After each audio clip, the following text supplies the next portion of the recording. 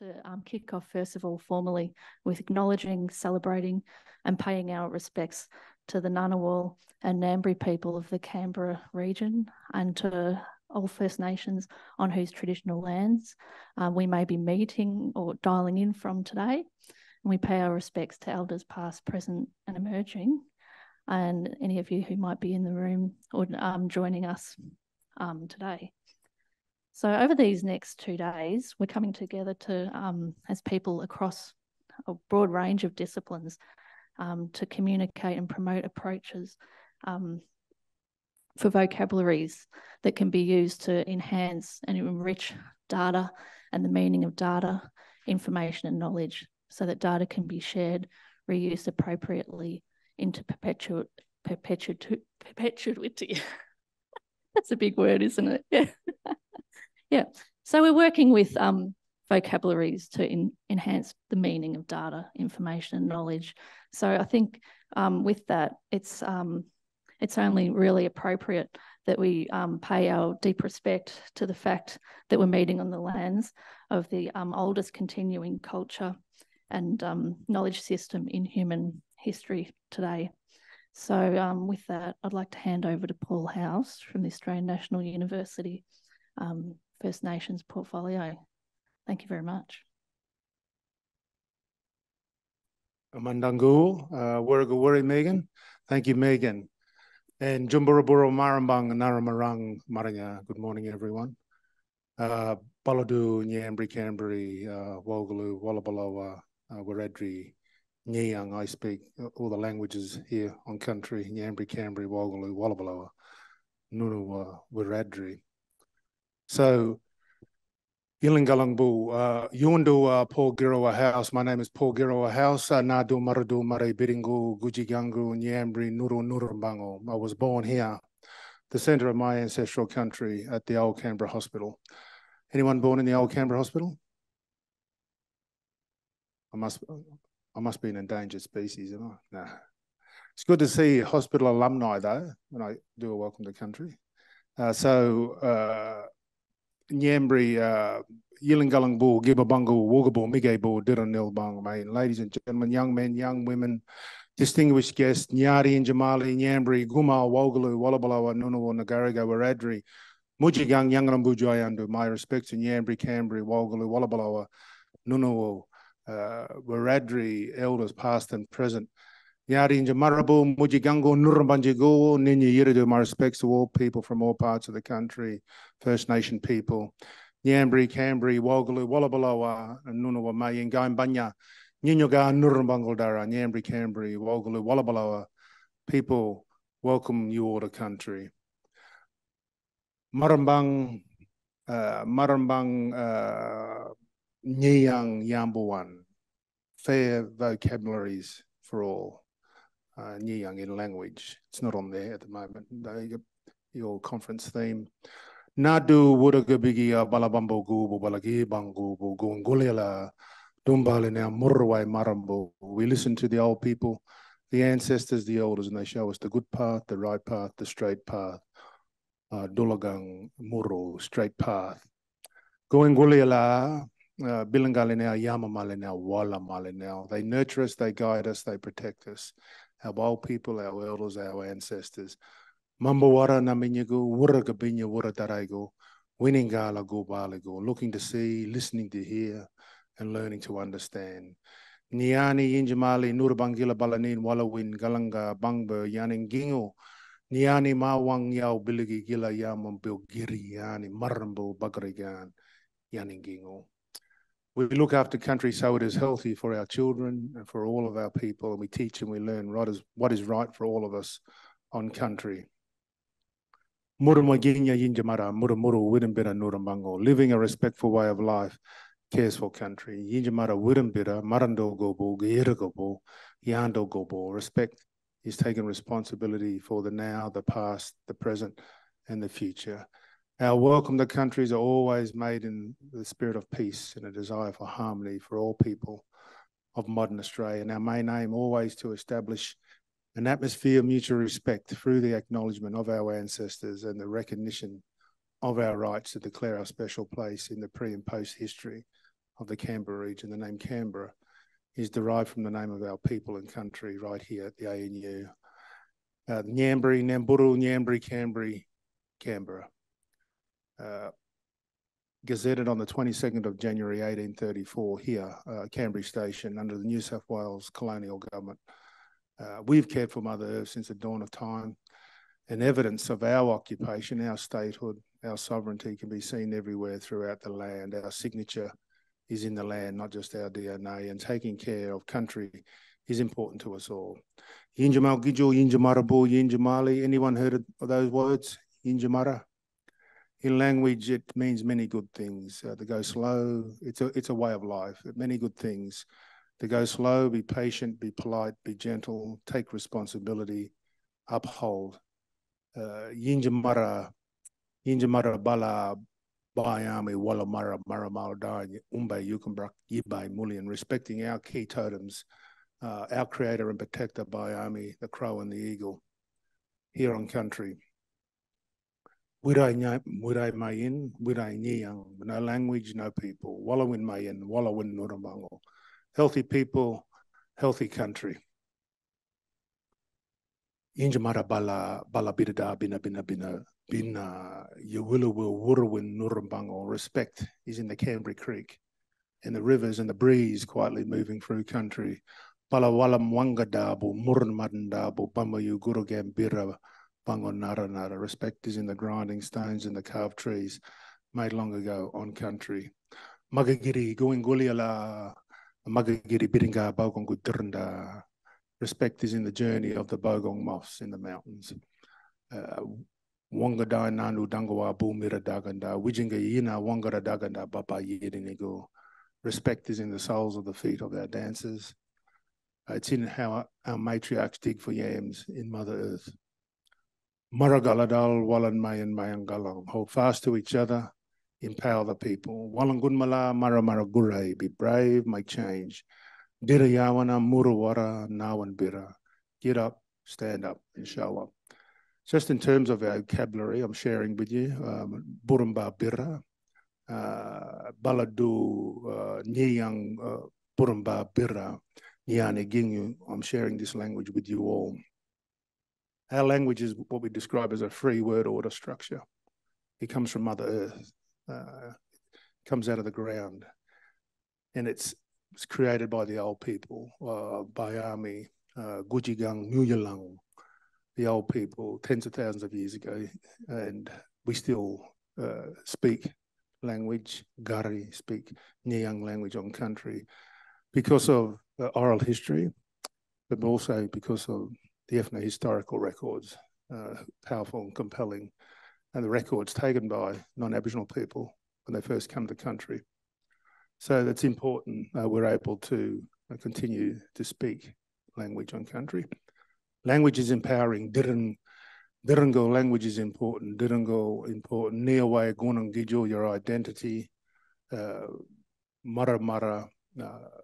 The actions you take, the nina, the focus, and the wayana, the transformation of being able to speak language and express yourself across country.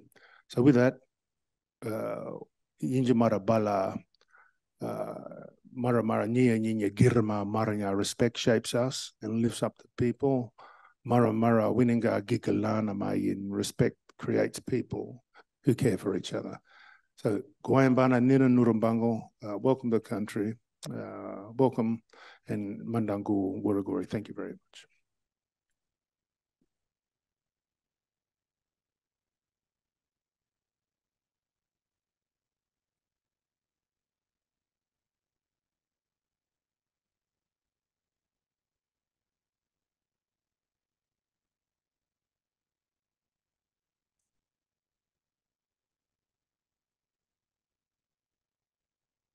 Thank you so much. Paul, did you want to set up, or you're right? Yeah, you're right. Would I just be able to say a word before you leave? Just thank you very, very much.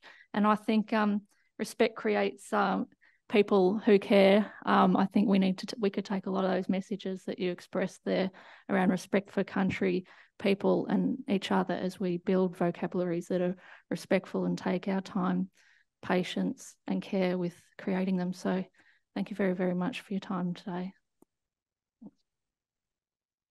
We are very pleased to welcome Arifan Gregory from CoData today. We're very pleased that he's taken the time out of his busy schedule to join us.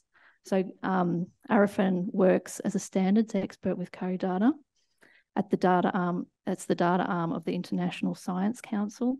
For more than 2 decades, he's focused on the development and implementation of technical standards for scientific and official data and metadata, contributing to the SDMX, so the Statistical Data and Metadata Exchange, DDI, the Data Documentation Initiative, and GSIM, the Generic Statistical Information Model specifications, amongst others. He's the chair of the DDI, Cross-Domain Data Integration Working Group, and he was co-chair of the IUSSP, CoData Fair Vocab Working Group. IUSSP, the International Union for the Scientific Studies of Population Working Group. He's active in the World Fair project with a focus on the development of the cross-domain interoperability framework, and which is a metadata to support fair data use in multidisciplinary implementations. So today, Gregory his talk will characterise the metadata landscape and the challenges we face regarding fair controlled vocabularies. So he's asked the question, why, when the technology and standards can so easily solve the problem, do we remain unable to leverage these critical assets? So we really hope, he's raised this question. We look forward to hearing his thoughts, ideas on this, and it'll stimulate an interesting discussion. So hold on to those questions for the discussion at the end. So hopefully we have Arifan. I'm here. Can you see my presentation? We can hear you and we can see your presentation in presentation mode. Very good. So I'm dialing in from Dublin in Ireland this evening. To me, I realize it's a bit earlier for you tomorrow. Before I get going here, I wanted to just mention something. I know that I'm going to be talking a lot about FAIR, which is primarily where I work these days, in implementation of the FAIR principles. I wanted to mention briefly the CARE principles, because I know that's something of significance. And I'm going to be using a lot of examples here that are sort of Western European examples. And I don't want anyone to think that I'm suggesting that's the primary or most important sort of set of examples, merely that those are the ones I know best, which is why I've used them. I'm going to be talking today about some perspectives on metadata and how controlled vocabularies fit into the metadata landscape that we're dealing with today. I had to ask myself when I was invited to do this talk what I had to offer, because I'm not an ontologist, I'm not a subject matter expert, I'm not a classification expert. What I am is sort of a specialist in metadata more broadly. And it seemed to me that positioning controlled vocabularies in relation to metadata would offer some perspective, some food for thought to this group. And I hope you find this useful. I'm going to be talking a little bit about understanding the metadata landscape and some ways of thinking about metadata that I found useful. Talk a little bit about how we organize knowledge, the systems we use to organize knowledge. Talk a bit more about FAIR and how ontologies sort of fit into that, into that equation, and then talk about trying not to fail. I think we're faced with an opportunity at this point that we can choose to take, but there will be consequences if we don't. And I sort of want to start off with a little bit of a whimsical example of that. I'm a bit of an amateur historian, if you will, and so I want to give you an example from the mid-19th century. This is Lord Palmerston, who was the Prime Minister of the UK from 1835 to 1865, maybe something like that. And he had to deal. He was obviously a huge driver of policy within the British Empire. which was a big player in those days globally. And there was a kind of nasty situation in northern Germany and southern Denmark, depending on who you talk to. They were having a civil war over Schleswig-Holstein. And he said about this, only 3 people have ever really understood the Schleswig-Holstein business. The prince consort, who's dead, a German professor who's gone mad, and I, who have forgotten all about it.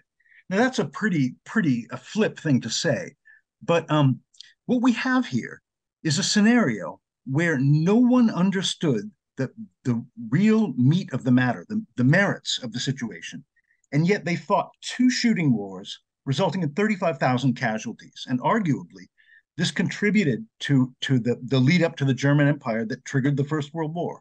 So the consequences of a policy failure, and they were really blundering around in their ignorance in this particular issue, was based on a failure of understanding, and a tiny number of people who really understood what it was about and who could not communicate that to anyone else. And this seems like sort of an irrelevant example, but when we look at the policy decisions that are important to us today in an age of global warming and a lot of the other challenges we face, and we think about the potential cost of failure, the way we communicate about complex issues is primarily in explaining the data on which policy is based. And I kind of wanted to use this as a cautionary note, because if we don't get a good mechanism for explaining data, for understanding data around complex issues, bad things can happen. It's not a direct correlation. It's not an automatic consequence, but it opens a possibility, and it's a possibility it would be best if we could avoid. So I'm going to start with this little sort of whimsical failure scenario and sort of move forward from there. And I'll come back to this at the end. Controlled vocabularies are all about definition of terms. So I thought it would be right and good for me to define what I mean when I say controlled vocabulary in this talk. A controlled vocabulary is a formal set of terms and definitions, often supplemented with information about the relationships between and among the important things in a domain. And that's not a comprehensive definition, but I think you see where I'm going with this. Practically speaking, I'm talking, yes, about code lists and classifications and ontologies, but also thesauri and vocabularies and taxonomies. And there are a number of different forms that controlled vocabularies can take. But I'm using the term in a broad sense here.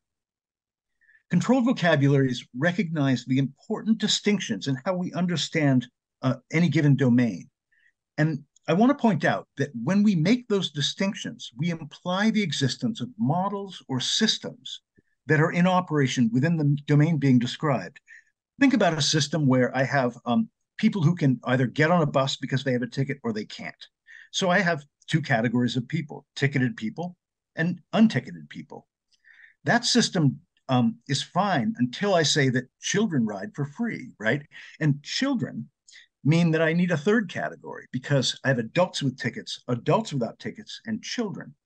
So the capabilities of a system are determine what the important distinctions are that we need to make. And there's an inherent connection between the capabilities of a system to describe things and the distinctions that need to be made. And the point here is that controlled vocabularies never exist independent of other considerations. And when we think about metadata, that kind of connection is pretty fundamental. I want to talk a little bit about perspectives on metadata because it's a very broad topic and a very difficult one to get your head around. And this is something that I've learned, I guess, the hard way over the past 20 years, which is that it pays dividends to think about metadata at 3 different levels. And the basic level is conceptual.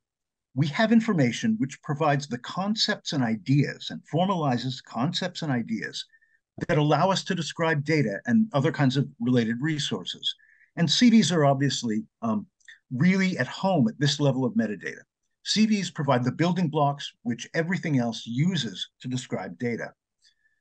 We have, however, another level, which I like to call the logical level, where we take the intellectual organization of concepts, the logical relationships between concepts, how they describe data, how they relate to each other, and there are lots of different roles that they play in relation to data. They could be variables or categories, properties, universes, populations, all kinds of things that they can do in relation to data. And we need to understand what those roles are and what the logical organization of concepts is, as well as just the definition of the concepts themselves. And below this, of course, we have the physical encoding of metadata. What is the syntax? What is the format?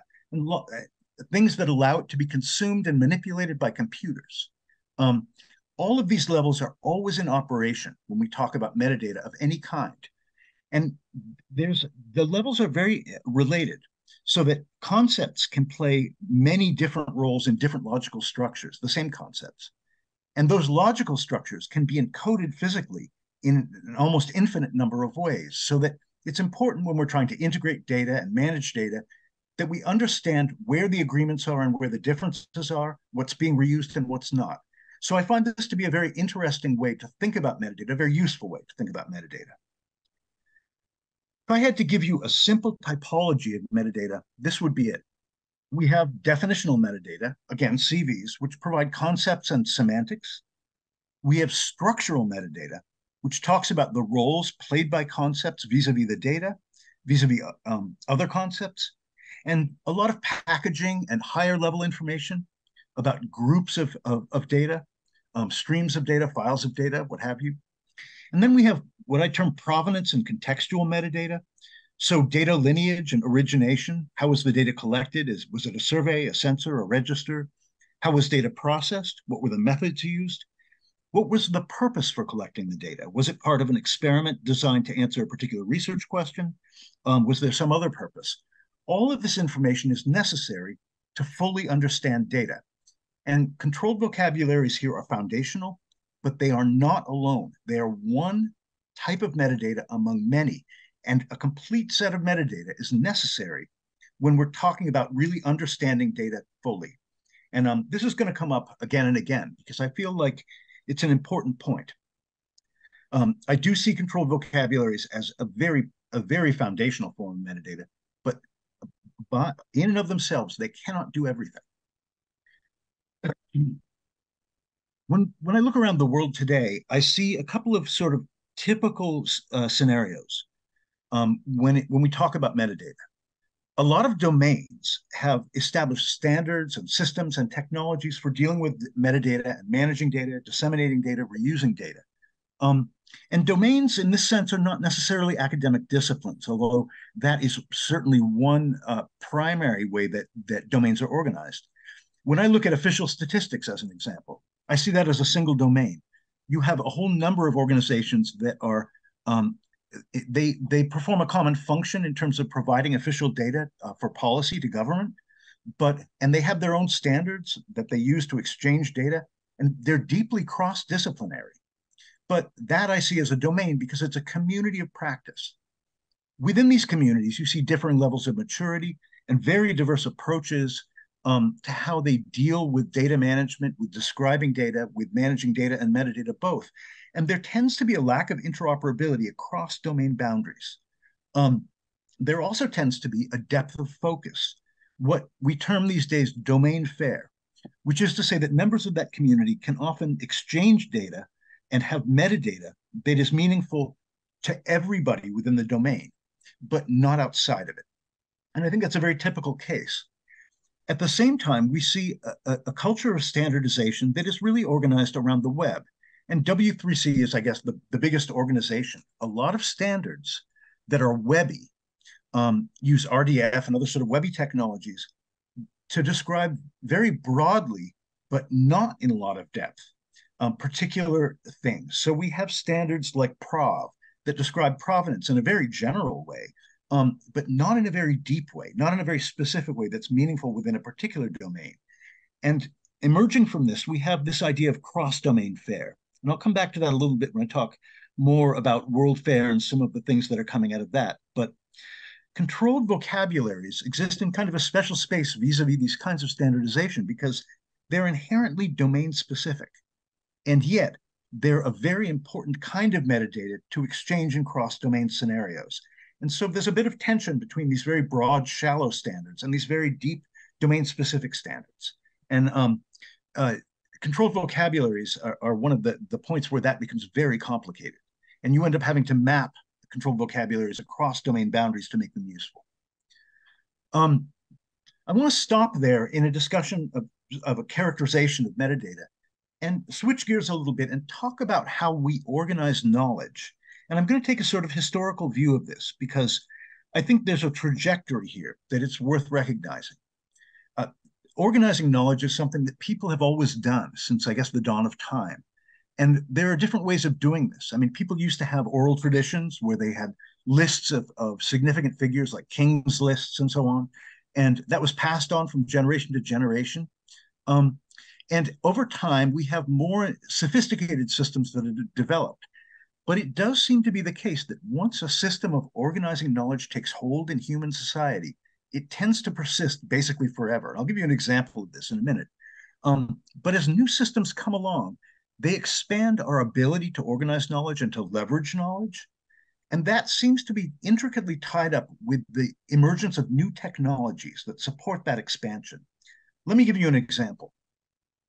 I don't know if you've ever seen a bestiary, but I think these things are wonderful. They're books, and this is mostly from the Middle Ages, where people tried to enumerate all of the animals that they were aware of.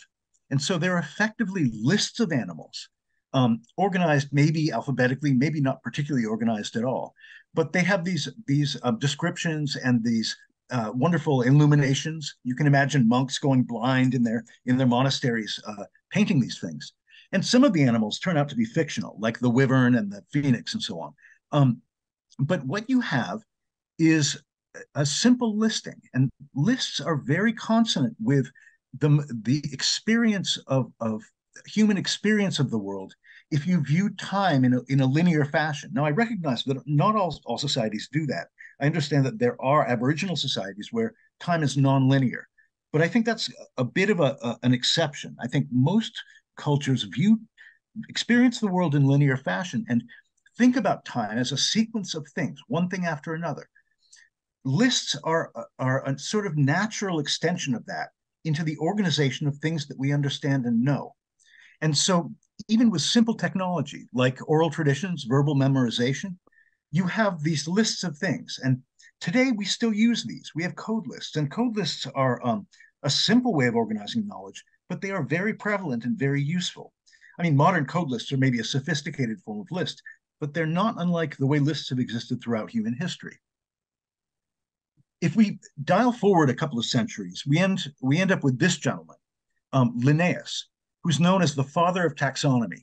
And in, I think, the mid-18th century, 1761, maybe, earlier than that, 58, he published a thing called the Systema Naturae, which is the original classification of plants and animals. And this is a leveled hierarchy organized around observable physical similarities. So what we really have here is a list that is made up of lists. And it's a much more complex construction than a simple list. And it takes, I think, a little bit of a more demanding technology that you need to be literate. It's kind of a file folder paradigm. You need pen and paper at a minimum. Printing press probably helps a lot. And he wasn't the man who invented classifications, but he's maybe the most famous example of this. His taxonomy is still in a much evolved form in use today. And classifications are still a very, very common way of organizing knowledge, right? We think about the way computers interact with knowledge, and we have technologies like XML that are fundamentally hierarchical. Lots of classifications are used very, very widely today. And it's, again, a fairly natural way of humans to think about the world and to organize their understanding of it. Anybody who's worked with classifications, however, will have had the experience where something doesn't fit neatly into a single category, that maybe it sort of also wants to be in another category. And you end up with constructions like see also. And that leads to, I guess, the most modern example they have here, which is the graph. And the example I'm going to give you is linked open data. Now, graphs are a kind of network of objects that are connected only through their relationships with other objects. And those relationships can be of particular types. Now, this is not a natural way to understand the world, even though it can be a very powerful way to describe it. So you really need good technology to make sense of a graph, because when you present it to a human being, you're likely to end up with something presented as a list or a hierarchy, in fact, that is derived by navigating through that graph. You need a lot of computation to deal with this model, but it's an incredibly powerful model. And that's why we see it becoming more and more common. Ontologies use graphs as their fundamental organization. And there are a lot of reasons for this, but I'm going to stop now with this sort of example about how we organize knowledge, but we'll come back to this in a bit. I think this evolution is actually very important as we think about the form that controlled vocabularies take and how best they can be expressed. This gives rise, I think, to some questions. Now, I've been trying to answer the question, what is the point here? We need precise, clear communication of significant distinctions that inform our understanding within domains. And I think that's kind of a given. That's the point of controlled vocabularies. But there's some other questions we kind of need to ask here. Who are we communicating these things to? And what do they do with controlled vocabularies? Why do they need these things to be explained? And if we can answer those questions, what language should we use to do it? And I think those are interesting things to think about. But there's a third question, a little bit unrelated, which is different. Why are we so bad at it? Because I would argue that even though we have a lot of good approaches to controlled vocabularies today, we're not doing a very good job of sharing them in a useful way. So I'm going to sort of take these questions one at a time. When I think about who we're communicating controlled vocabularies to and why we're doing it, I'm not really talking about end users so much as the kind of people who are in the room right now, which are people who use these things and to serve end users. And I really divide this into two groups, and I'm not sure my names for these groups are very good. But the first group I would say are ontologists, people who are looking at shared definitions of the important things within domains. They're looking at very deep, complete descriptions of important objects and how they relate, so that you can sort of model the working of domains. The applications you can build with this are often termed reasoners. That is, I can perform sort of a logical reasoning on a domain based on the information I have to describe it. Now, this is an incredibly powerful kind of technology. And you have standards for supporting this, things like OWL, the web ontology language, and then lots of more general formal ontologies like BFO and GFO, GIST, which is a little more practical upper ontology, and a whole ton of domain ontologies. So there are lots of standards within this community and lots of powerful technology, but it's very focused within the domain primarily. Alongside them, you have what I describe as the FAIR community, although that's not a great name. These are people who are focused on interoperability. So how can we share definitions across different domains? How can we use them to harmonize data coming from different sources? And really, the main use case here is reuse and integration of data. And they have a different set of standards, things like SCOS, the Simple Knowledge Organization System, XCOS, which is the Extended Knowledge Organization System for doing classifications, things like ESSM, the Simple Standard for Sharing Ontology Mappings, models like GSIM and Neuchatel, which are dealing with classifications, and so on. So you have some sort of different communities with different focuses and different applications. But I think that these are really the major consumers of controlled vocabularies from a technical perspective today, from a metadata perspective. I want to point out that these are not exclusive communities, and less over time. I feel like FAIR is bringing people from these two groups more and more together as they look at how you can share meanings across domains. So the cross-domain FAIR case and the upper ontology case, where you want to organize ontologies into a broader understanding. Both groups are looking now more and more at describing crosswalks, and there's a lot of development in that space, even in the past couple of months, and I think that's going to be an interesting development. But one thing that both of these groups absolutely recognize is that an important aspect of communicating controlled vocabularies is to machines, that we need to have machine actionable descriptions of these things. Because when I turn to the question, what language should we use? There's one thing that everybody seems to agree on: not PDF. Word, Excel, pretty image files, printed manuals, these are all nice for human consumption, but they're no longer sufficient to support the description of controlled vocabularies in the modern world. For ontologists, I think OWL is probably the most common format, although there are some other vocabularies like RDFS that get used. And those things are expressed in RDF conformance syntaxes, so Turtle or RDF XML or JSON LD.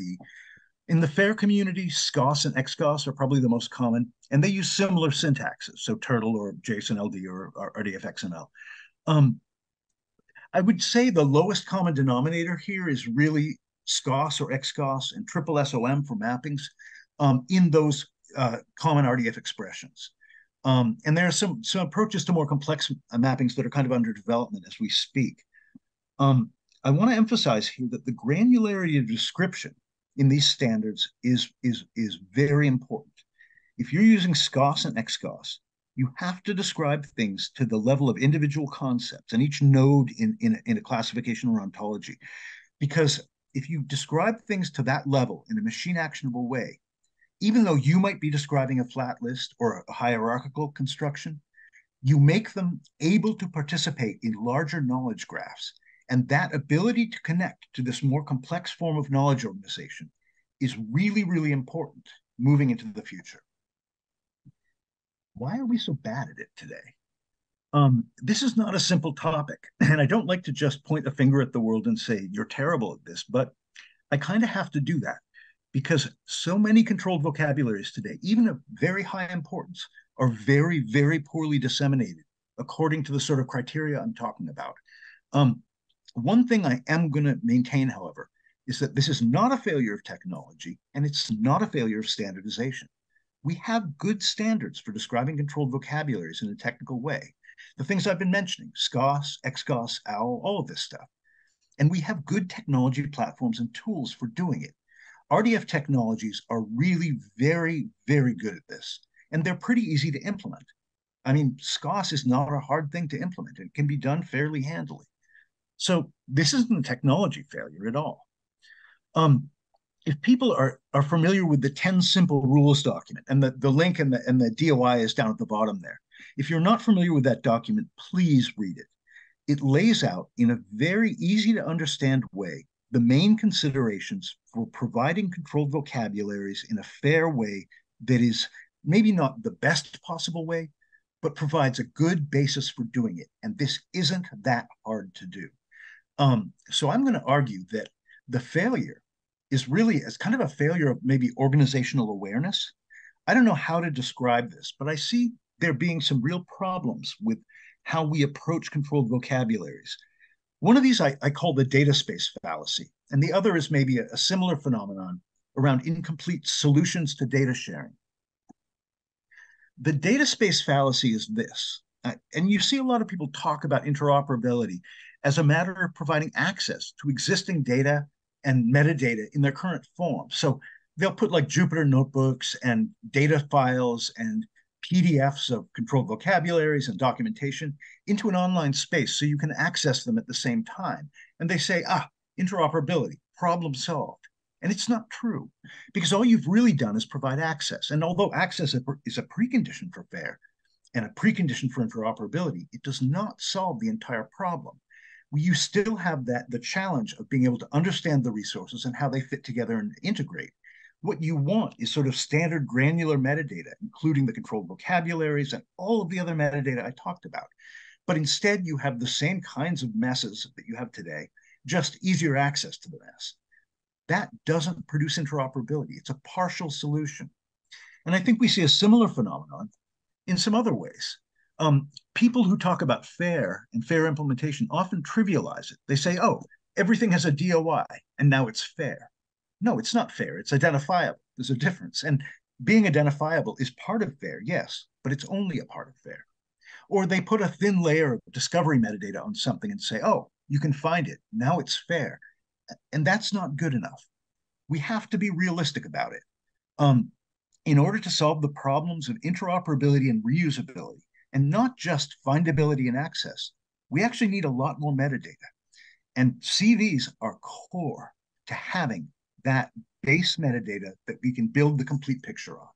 We need machine actionable standard controlled vocabularies supplemented with machine actionable granular standard metadata across the board if we're actually going to solve this problem.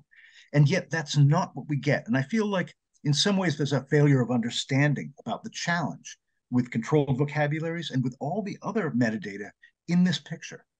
And we're not going to get fair if we don't actually accept the extent of the problem. No, I don't want to be too negative about this because I feel like there are some very good developments in this space. I work a lot with World Fair and the Cross-Domain Interoperability Framework, or CDIF. And what that is basically a set of minimum recommended metadata for performing different FAIR functions. And of course, controlled vocabulary is a part of that picture. And we have other initiatives that are engaging with the same space. Things like the EOSC Interoperability Framework, there are projects in FAIR Impact. There's quite a long list of these initiatives. And I think we've done a fair job of collaborating in certain issues, notably around mapping controlled vocabularies. There's an emergent good practice for describing and disseminating controlled vocabularies, and a lot of recommendations around other metadata as well that place CV in that overall metadata framework. So I do think that there's a sort of hope for the future here. The problem, of course, is that we can have good practice, but will we follow good practice? So I want to talk about the importance of not failing here. And I don't want to be alarmist and I don't want to be too far out here, but I'm going to describe something that I think is pretty real and that people don't maybe recognize sufficiently. I think we're actually at a historical inflection point in how we organize knowledge. You probably know people. I mean, I'm old enough that almost everybody's a youngster now, but when I look at younger people, they seem to live in the network as much as they do in the physical world. People are focused on their devices like half the time. And they're having very real interactions and doing real things on the network. And so they exist in a sort of shared space. Their reality is not just the physical world, it's also the virtual world. And we can pretend that it's not as important. I think a lot of people make that assumption, but I don't think it's really true. I think we've reached a point where if resources do not exist online, if they don't exist within the network, they fundamentally don't exist for any purpose whatsoever. People will not today dig out paper books from a library off their dusty shelves to look up controlled vocabularies. They just won't do it. If they can't Google it, it isn't real.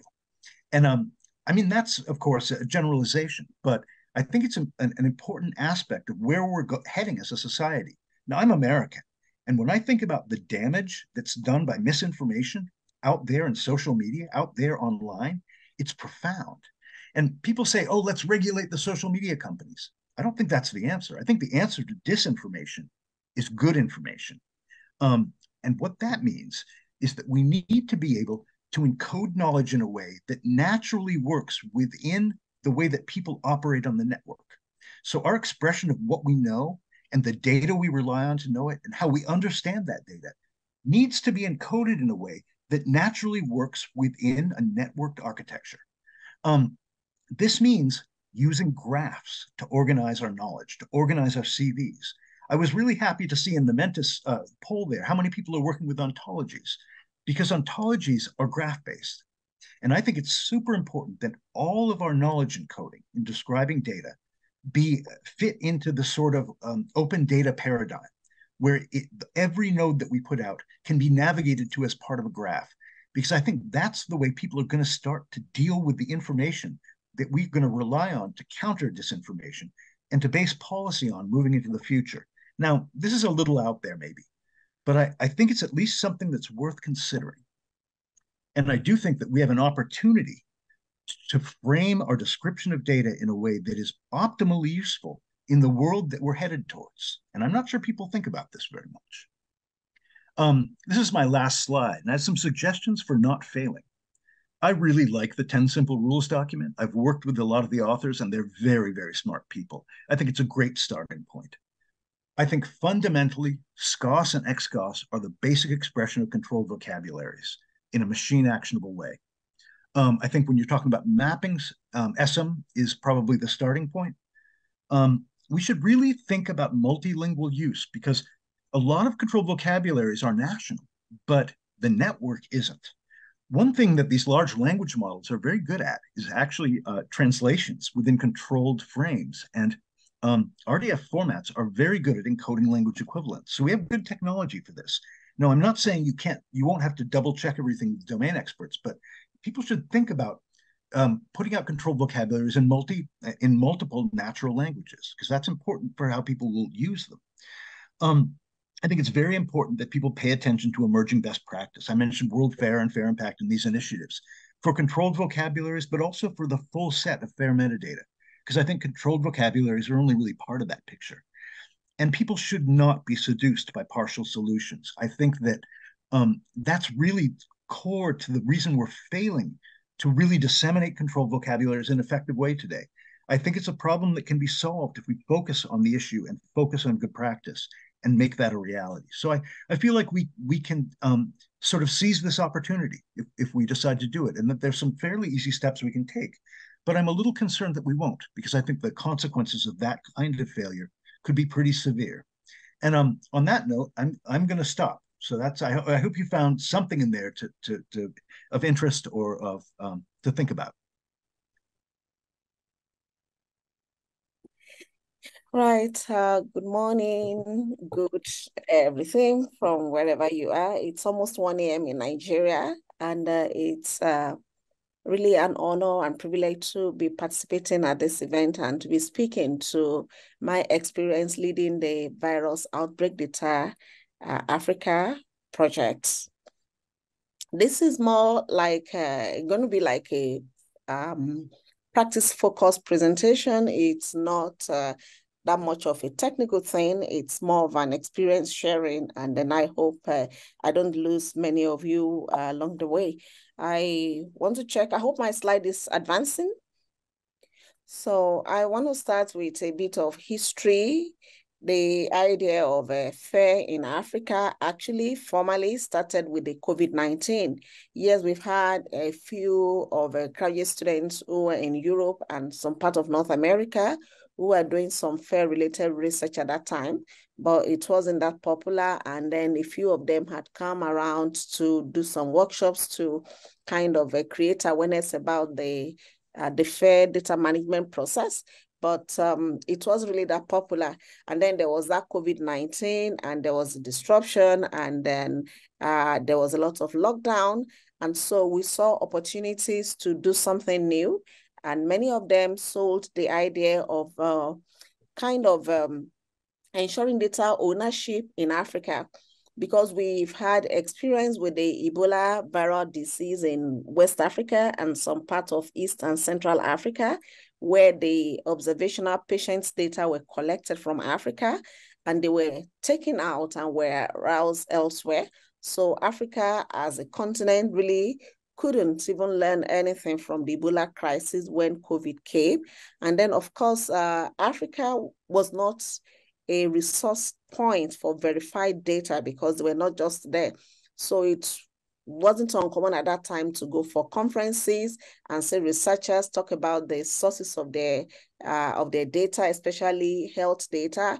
And then you see, oh, from North America, from Australia, from Europe, from this country, from that country, and then Africa is generally kind of classified as the rest of the world. So a few of us came together at that time to join the Virus Outbreak Data Africa Network to see how we can ensure data ownership and handling to ensure that the data on COVID-19 collected in Africa actually resides in Africa, and then they become the property of the country of jurisdiction.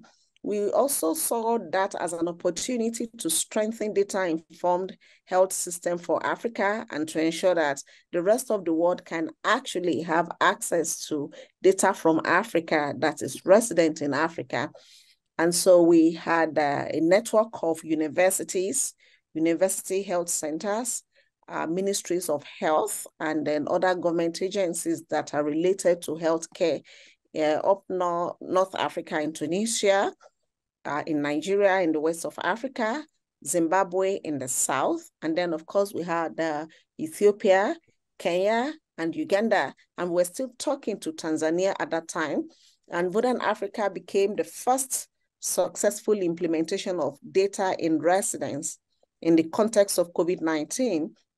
So funded by the Philips Foundation, we were able to install COVID-19 fair data points in 9 locations. So we had 2 in Uganda, we had 2 in Ethiopia, 1 in each of Kenya and Zimbabwe and Tunisia, and 2 in Africa.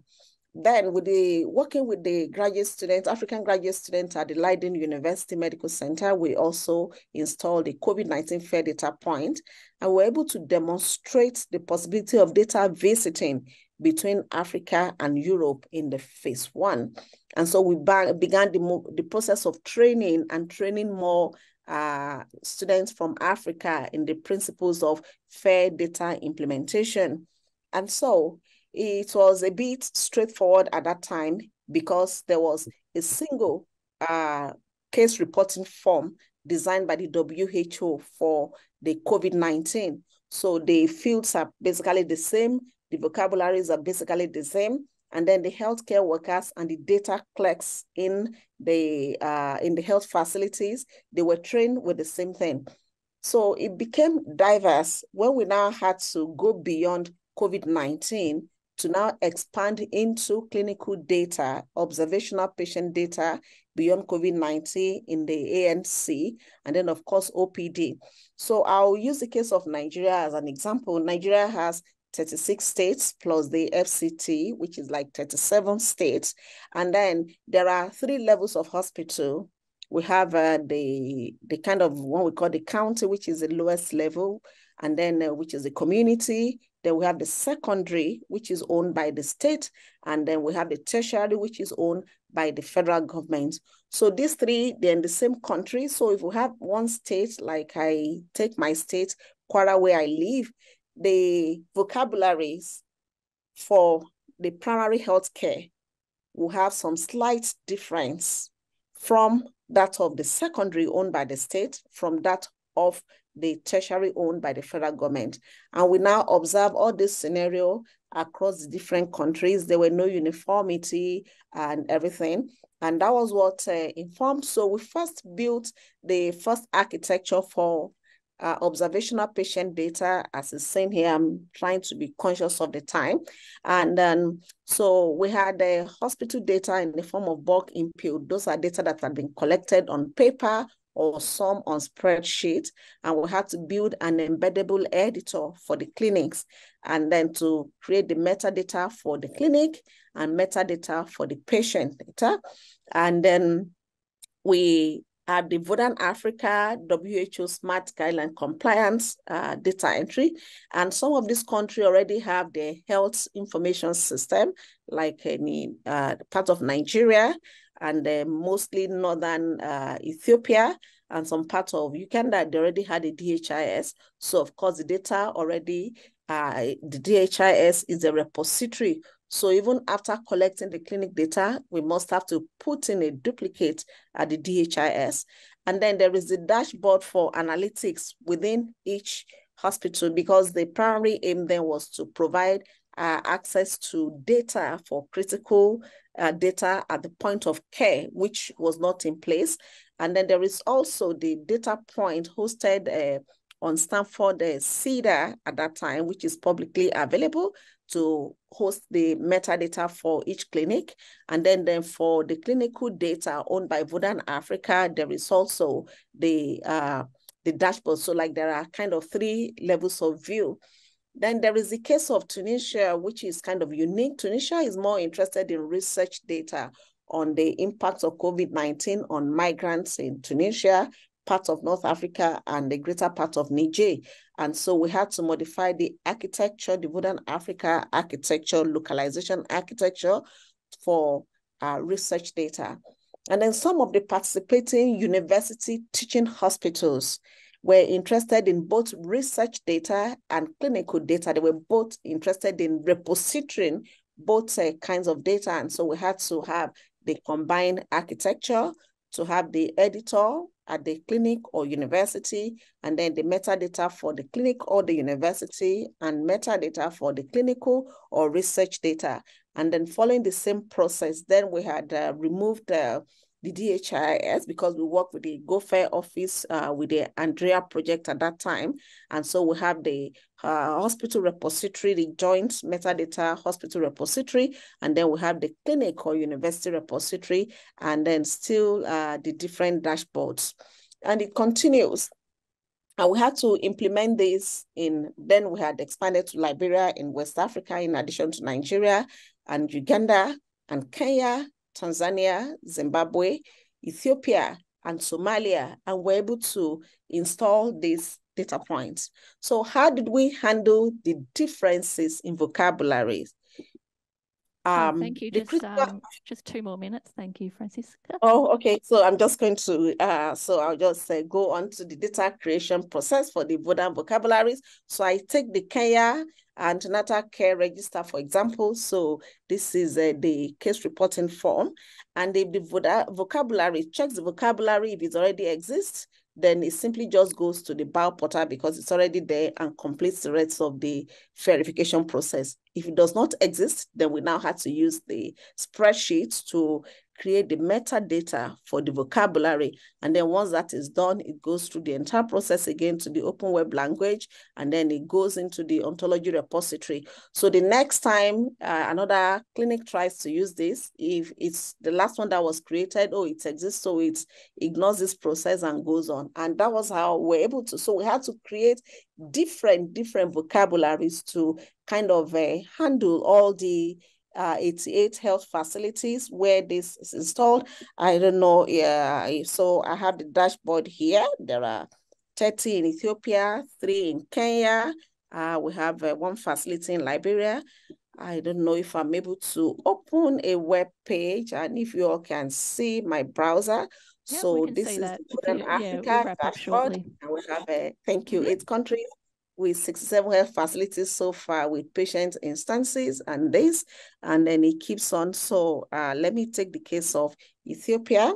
So we have the different health facilities. We can look at the Adia Health Center. So we have 2 OPD metadata, which was last updated this day, and then we have the ANC one, and then it continues like that. So that is the experience I really would want to share, and I will be happy to take questions on how we're able to now handle this diversity in vocabularies across 8 countries in 88 health facilities with varying degrees or diversity in vocabularies. Thank you all very much. Hey, good morning, everyone. So today we'll be presenting kind of an update of what we've been doing. So last year, we discussed a little bit more about this project we've been doing with Guruni Yoruba community, indigenous community, where we developed a health-based application, a set of applications actually, using a new technology called PODS. So, right. So I'm gonna give you guys a bit of an introduction, and then I'm gonna give you a bit of a demo as well, as to what we've been doing so far. So PODS, a personal online data store, is kind of like a place where you can store your own data and have full control over that data. So the idea is that you have your own data store instead of, let's say, Facebook having their own databases, or Twitter having their own databases, Google having their own databases, and giving us access to those data. Our own data is stored in our own pods. So, and then we do have the control over who gets access to this data and at what time, and we can have, we can revoke those access at any time we want. So the idea is that individual as the first data user and the first data owner of their own data. So when we have this kind of a concept, the advantage that we are getting is that it is not just a data store, it can be an ecosystem for innovation as well. So for instance, the picture here, the picture to your right side, actually. So that's your pod. And then you can, so the innovators, the developers like us, we can develop different softwares to access that, like access the data from your own pod and provide different services. So that's the idea of the personal online data stores. So Solid is kind of a project started by Sir Tim Berners-Lee back in, I think, 2016 or 2017, couple of years ago. So that the Solid is kind of a specification that's developed for these personal online data stores. So using this specification, we can develop a server that can, that we can have our own pods. So we already have multiple open source Solid servers available.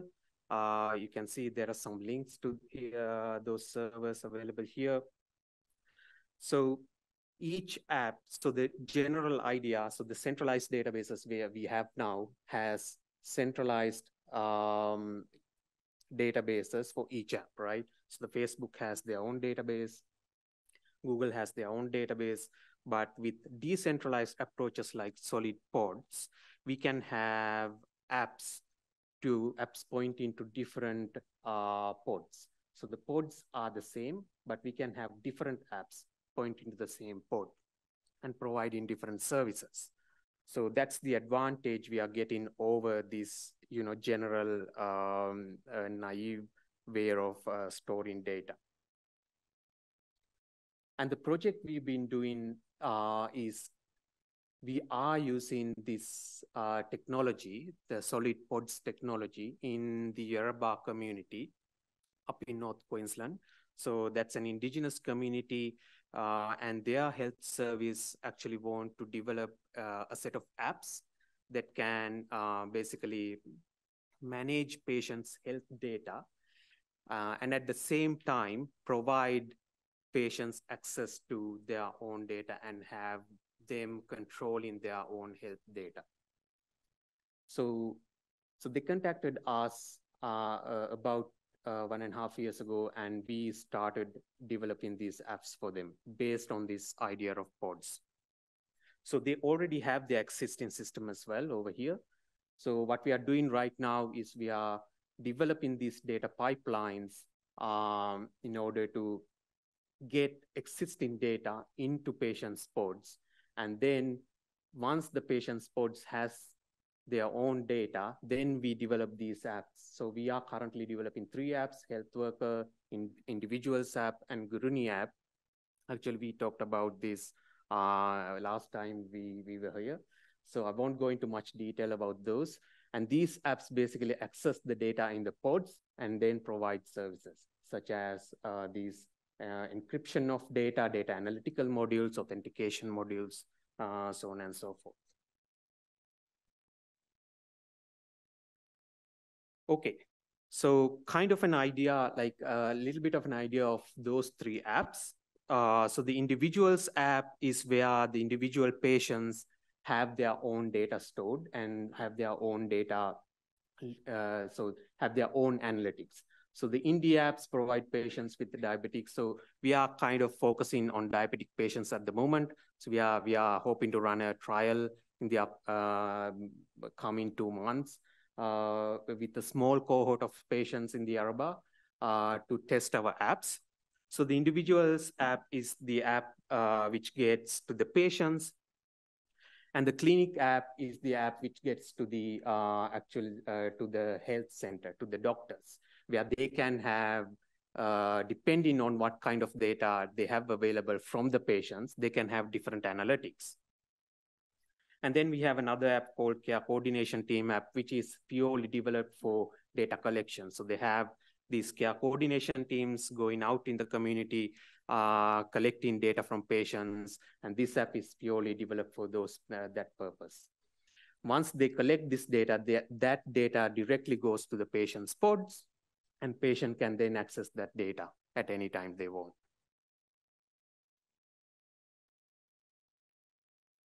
So the security and privacy architecture that we've been we've been developing in these 3 apps is, so that was the main point of this presentation. So the idea is that every data stored in pods are encrypted, and no one else can have access to those data. Even the system admin, even though they can see the data, they will only see encrypted data. So without these keys, they cannot have access to the original, plain text data.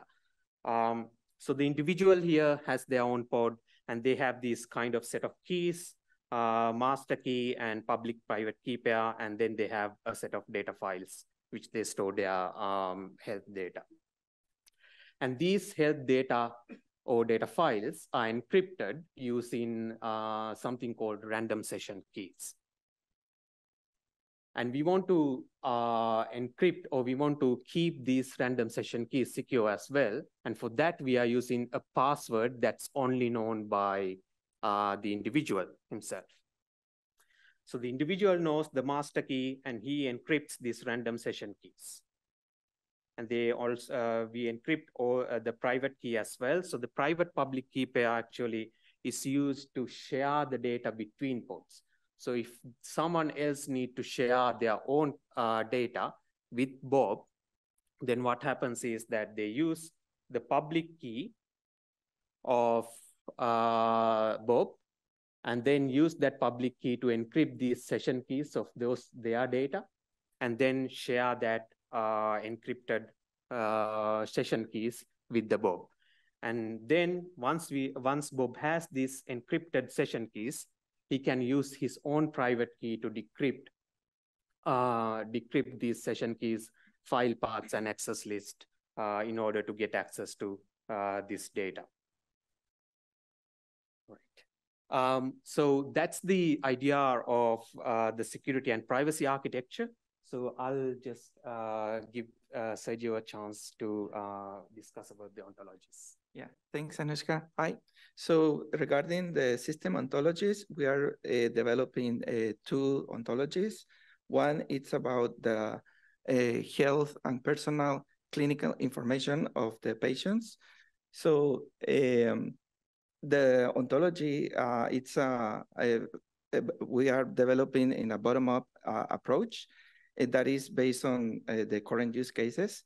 So the main classes are about the person and patient, and the form related to all the information we gather from the data collection team app. And also recently we have included a time series data model to capture all the and do this analysis over time or different physiological aspects of clinical data. And then the second model is the secure pod data model, or SPDM, based on the presented private data security architecture for the system. So here we are focusing mainly on 2 use cases. One is the encryption, and the other one is the data sharing. The data sharing aspect, it's the most important thing about achieving the decentralized environment or ecosystem that we are aiming in this for this system. So as you can see here, we have a person has a pod, and then the data files, and that is the part of the shared keys. So this is still an ongoing data model that we are developing and included in the internal mechanism of the system. Yeah. And yeah, that's it. So any questions? Thank you. First of all, thank you so much for giving us the opportunity to speak with you today about some work that we've been doing probably for a little over a year now, in conjunction with the International Classification of Diseases of the 11th Revision, which is a classification that's been published by the World Health Organization for a number of years. And so today I have Dr. Michael Pine and Dr. Chris Tompkins on the call with me. They'll be joining me during the Q&A for the portion of the session. So thank you again. Here's our bios. These slides are available, so I'm not going to go in depth about the information here on this slide, only to say that we have broad experience in clinical medicine research and terminologies and classifications. As I mentioned, the International Classification of Diseases by the World Health Organization has been around for 100+ years. It's evolved over time. It started as a mortality classification, and I think around in the 1940s, it expanded into morbidity. And at that time, and a little bit later into the 6th and then 7th revision and on into where we are today, there's been a number of countries who've adapted it. So they felt that, while it is a classification that, excuse me, works for mortality and morbidity, there are some things that perhaps aren't in the WHO version that needed to be expanded upon. So I just have 4 examples of that on the screen here. The one at the top left is the one from the US, the Centers for Disease Control, who oversees the ICD classification. We have CM at the end of our modification called clinical modification. Then to the right of that is the German modification. And then the 2 below that are the Canadian classification, the modification, and then the Australian modification. And these are only 4 examples of what currently exists in ICD-10 or the 10th revision. So while we have one system that comes out of WHO, when WHO produced ICD-10 it was actually the World Health Organization basically passed that it should become a classification in place of 9 in 1990, and countries were able to use it from 1994 onward. And from that point, like I said, there's been a number of countries who have adapted it for their purposes beyond morbidity and mortality. And there's many use cases today for the classification. It's just not for statistics, which is where it started. It's used for things like case mix, quality measurement, and those types of things. And in using it beyond its original focus, that's where a lot of these adaptations or adaptions came into play. So what happened in the 11th revision? Well, in 2019, the World Health Assembly basically said, we have a new system that we'd like to have people begin to use. And that system is much more than a replacement of the ICD-10 that came out of WHO back in the 90s. They really took a look at the fact that what's happening in the world of terminology and also what's happening in the world of electronic tools. So when they created this, and this has been started probably 2007, I think is when they began the work. But what they found was, is there a better way to actually have a clinical system where maybe perhaps it could be used from a standard approach? Meaning, is there one system perhaps that could be adopted across all countries so we wouldn't have that variation in modifications that we had with ICD-10? So they created what's called the HUFIC Foundation. Now, besides ICD-11, there are other classifications that WHO considers to be their reference classifications. Those happen to do with interventions, or the International Classification of Health Interventions, commonly called ICHE, and then the International Classification of Functioning and Disability, or ICF. So when I talk about the WHO HUFIC, the foundation, it's more than just diseases and disorders. It includes ICD-11, but it also includes those other types of entities which would address functional descriptions, for example, interventions, and they have this whole new area called extension codes. And then from that foundation, that content, that large body of content of all entities, certain aspects of that are pulled and a constrained subset is created. So everything that comes out of the foundation as a linearization has its source as the foundation. So the linearization is defined here, just both of these coming directly from the HUFIC Content Model Reference Guide. It's basically a subset for a suitable purpose. Now, when we think about the replacement for ICD-10, that purpose again originally began as morbidity and mortality. One of the things that's interesting to think about for the purposes of this MMS, as we often refer to it, which is the ICD-11 for morbidity and mortality statistics, is it could be, not necessarily is, a replacement for not only ICD-10, of course it should be for the WHO version, but could it be a replacement for classifications that are legacy systems, like I showed you a moment ago on the slide? So when it first was created as a linearization, there was some discussion about maybe having separate linearizations for mortality and another linearization for morbidity. But it was decided that, in fact, that wasn't the way to go. And so WHO created this single linearization for both purposes. Now, what's come about because of that has been a number of countries, the US being one, and some other countries as well, who have these legacy systems that is it going to work for us? And it hasn't in the past. When ICD-10 was developed, as I said, adaptations were actually created. So is it fit for purpose for those current uses, such as case mix and research and quality of measures? And if the answer to that question is no, if not, well, then should countries go about their business and create some type of modification or clinical modification? Or the next question is, and this is the issue of consideration for what I'm going to talk about next. Perhaps is there a linearization that aligns with ICD-11 MMS, but also extends it in using the foundation? And I'll explain a bit about what I mean. So this group, 5 minutes, Kathy. Okay, got it.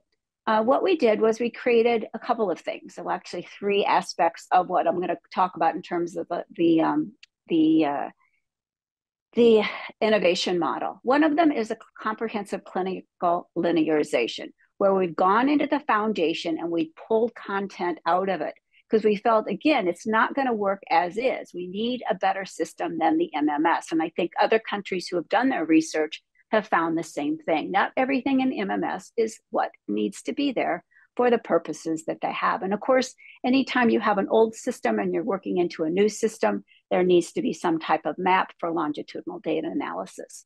So just give you an idea, we have hyperplasia maxilla, which is coded 4 different ways in these 4 legacy systems.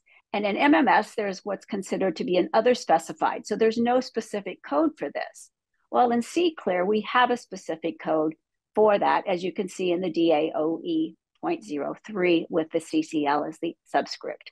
So we've tried to pull in from the foundation very specific data that will help countries, including ourselves, perhaps adopt a system that will work for the use cases. I'm not going to go into detail with this because it's given the time, but the main things I wanted to point out is the main purpose of C-Clear is clinical care, and I'll show you in a moment why that is. It is non-proprietary. We've absolutely taken advantage of all the aspects of what WHO has available to us in regards to creating computer-friendly tools, and we actually have come up with a syntax that will help people, again, gather that data using the codes of C-Clear and create some type of description of what they want to. And so we have the innovation model, which includes the comprehensive code set, which I mentioned in terms of the codes. We created this linearization, which we call a composite linearization. We have syntax, where we can take all of that composite linearization and make sense of it using the syntax. And then we've gone and created tools as well. So I'm going to advance here. So why have we done this? Well, we wanted to harness all of ICD-11's power, because there's a lot of power behind the foundation and there's a lot of content in regards to linearizations and what you can do, because we wanted to be able to do all of the things that are on this page. We wanted to look at it from the area of prevention and early intervention, patient coordination, risk adjustment, resource, and particularly the clinical outcomes. So what have we done beyond the linearization and the syntax? Well, right now we're working towards what we called tools. And these are an expansion upon the coding tools that WHO already has, but we've taken a step further, and we've actually been able to come up with ways in which we can translate clinical language using the code set, the linearization and the syntax, and create coded clusters. And then from those, take them back to the clinical language from which they came. And here's just one example. Again, it's a lot of words on a page, on a slide, and I realize that. But bottom line, what we're trying to show here is there's a lot of content on this patient, this 67-year-old person or woman. And then what would happen if we only used MMS? If we took all of that, we only have a very short description of what this person really has and what's going on with them. But if we use the C-clear cluster, that includes the linearization, the syntax, what we end up with is really a description very well described, very well stated in regards to what this patient of the 67-year-old woman has, because it takes into account all the information that's in the foundation in such a manner that the syntax can create those code clusters, and then based on those code clusters, identify back exactly what happened. And with that, I think I made it close anyway, 20 some seconds, I think. Okay, yeah, biosecurity thesaurus, 15 slides in 12 minutes. So yes, there is such a thing. I'm going to talk about this thesaurus. What is biosecurity? Oh my goodness. I don't really have time to talk a lot about that, but I'm from the Centre of Excellence for Biosecurity Risk Analysis.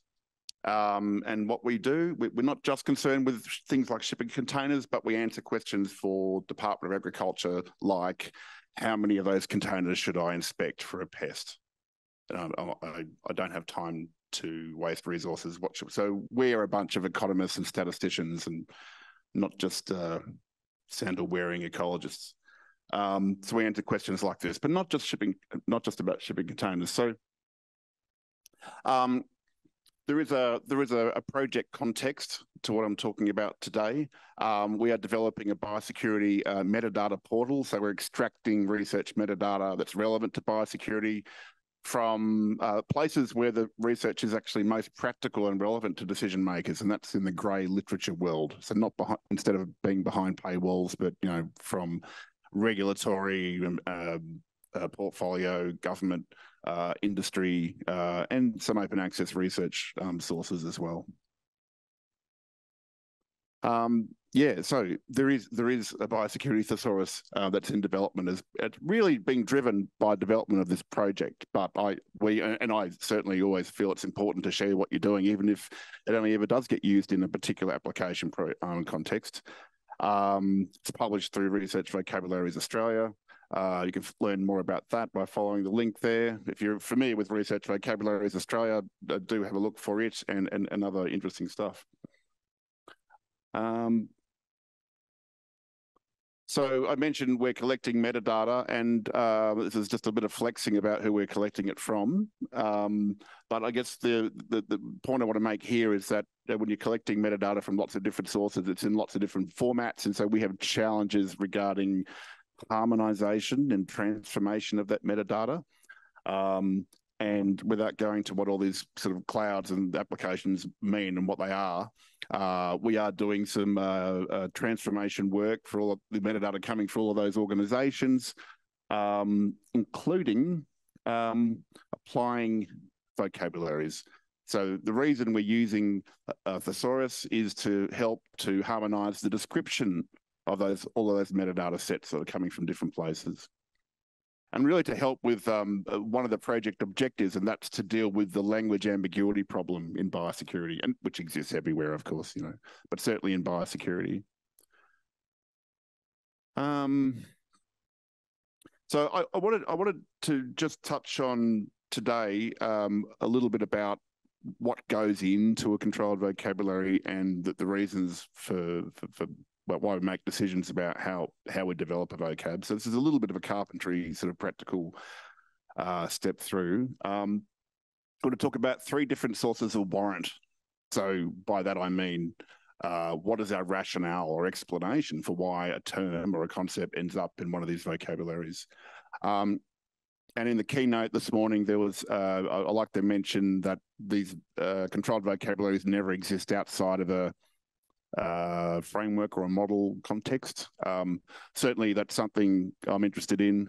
And with the thesaurus we're developing, We pay attention to things like legislation, that legal sort of framework, I guess, or things like, you know, websites and how they're structured. So site navigation, it gives us some hints about how a taxonomy or a thesaurus might be structured. Or models. This is the biosecurity continuum, which talks about activities, you know, pre-border, at border, post-border, and things. And these are useful for informing, you know, the overall framework of a vocabulary. I can test anyway.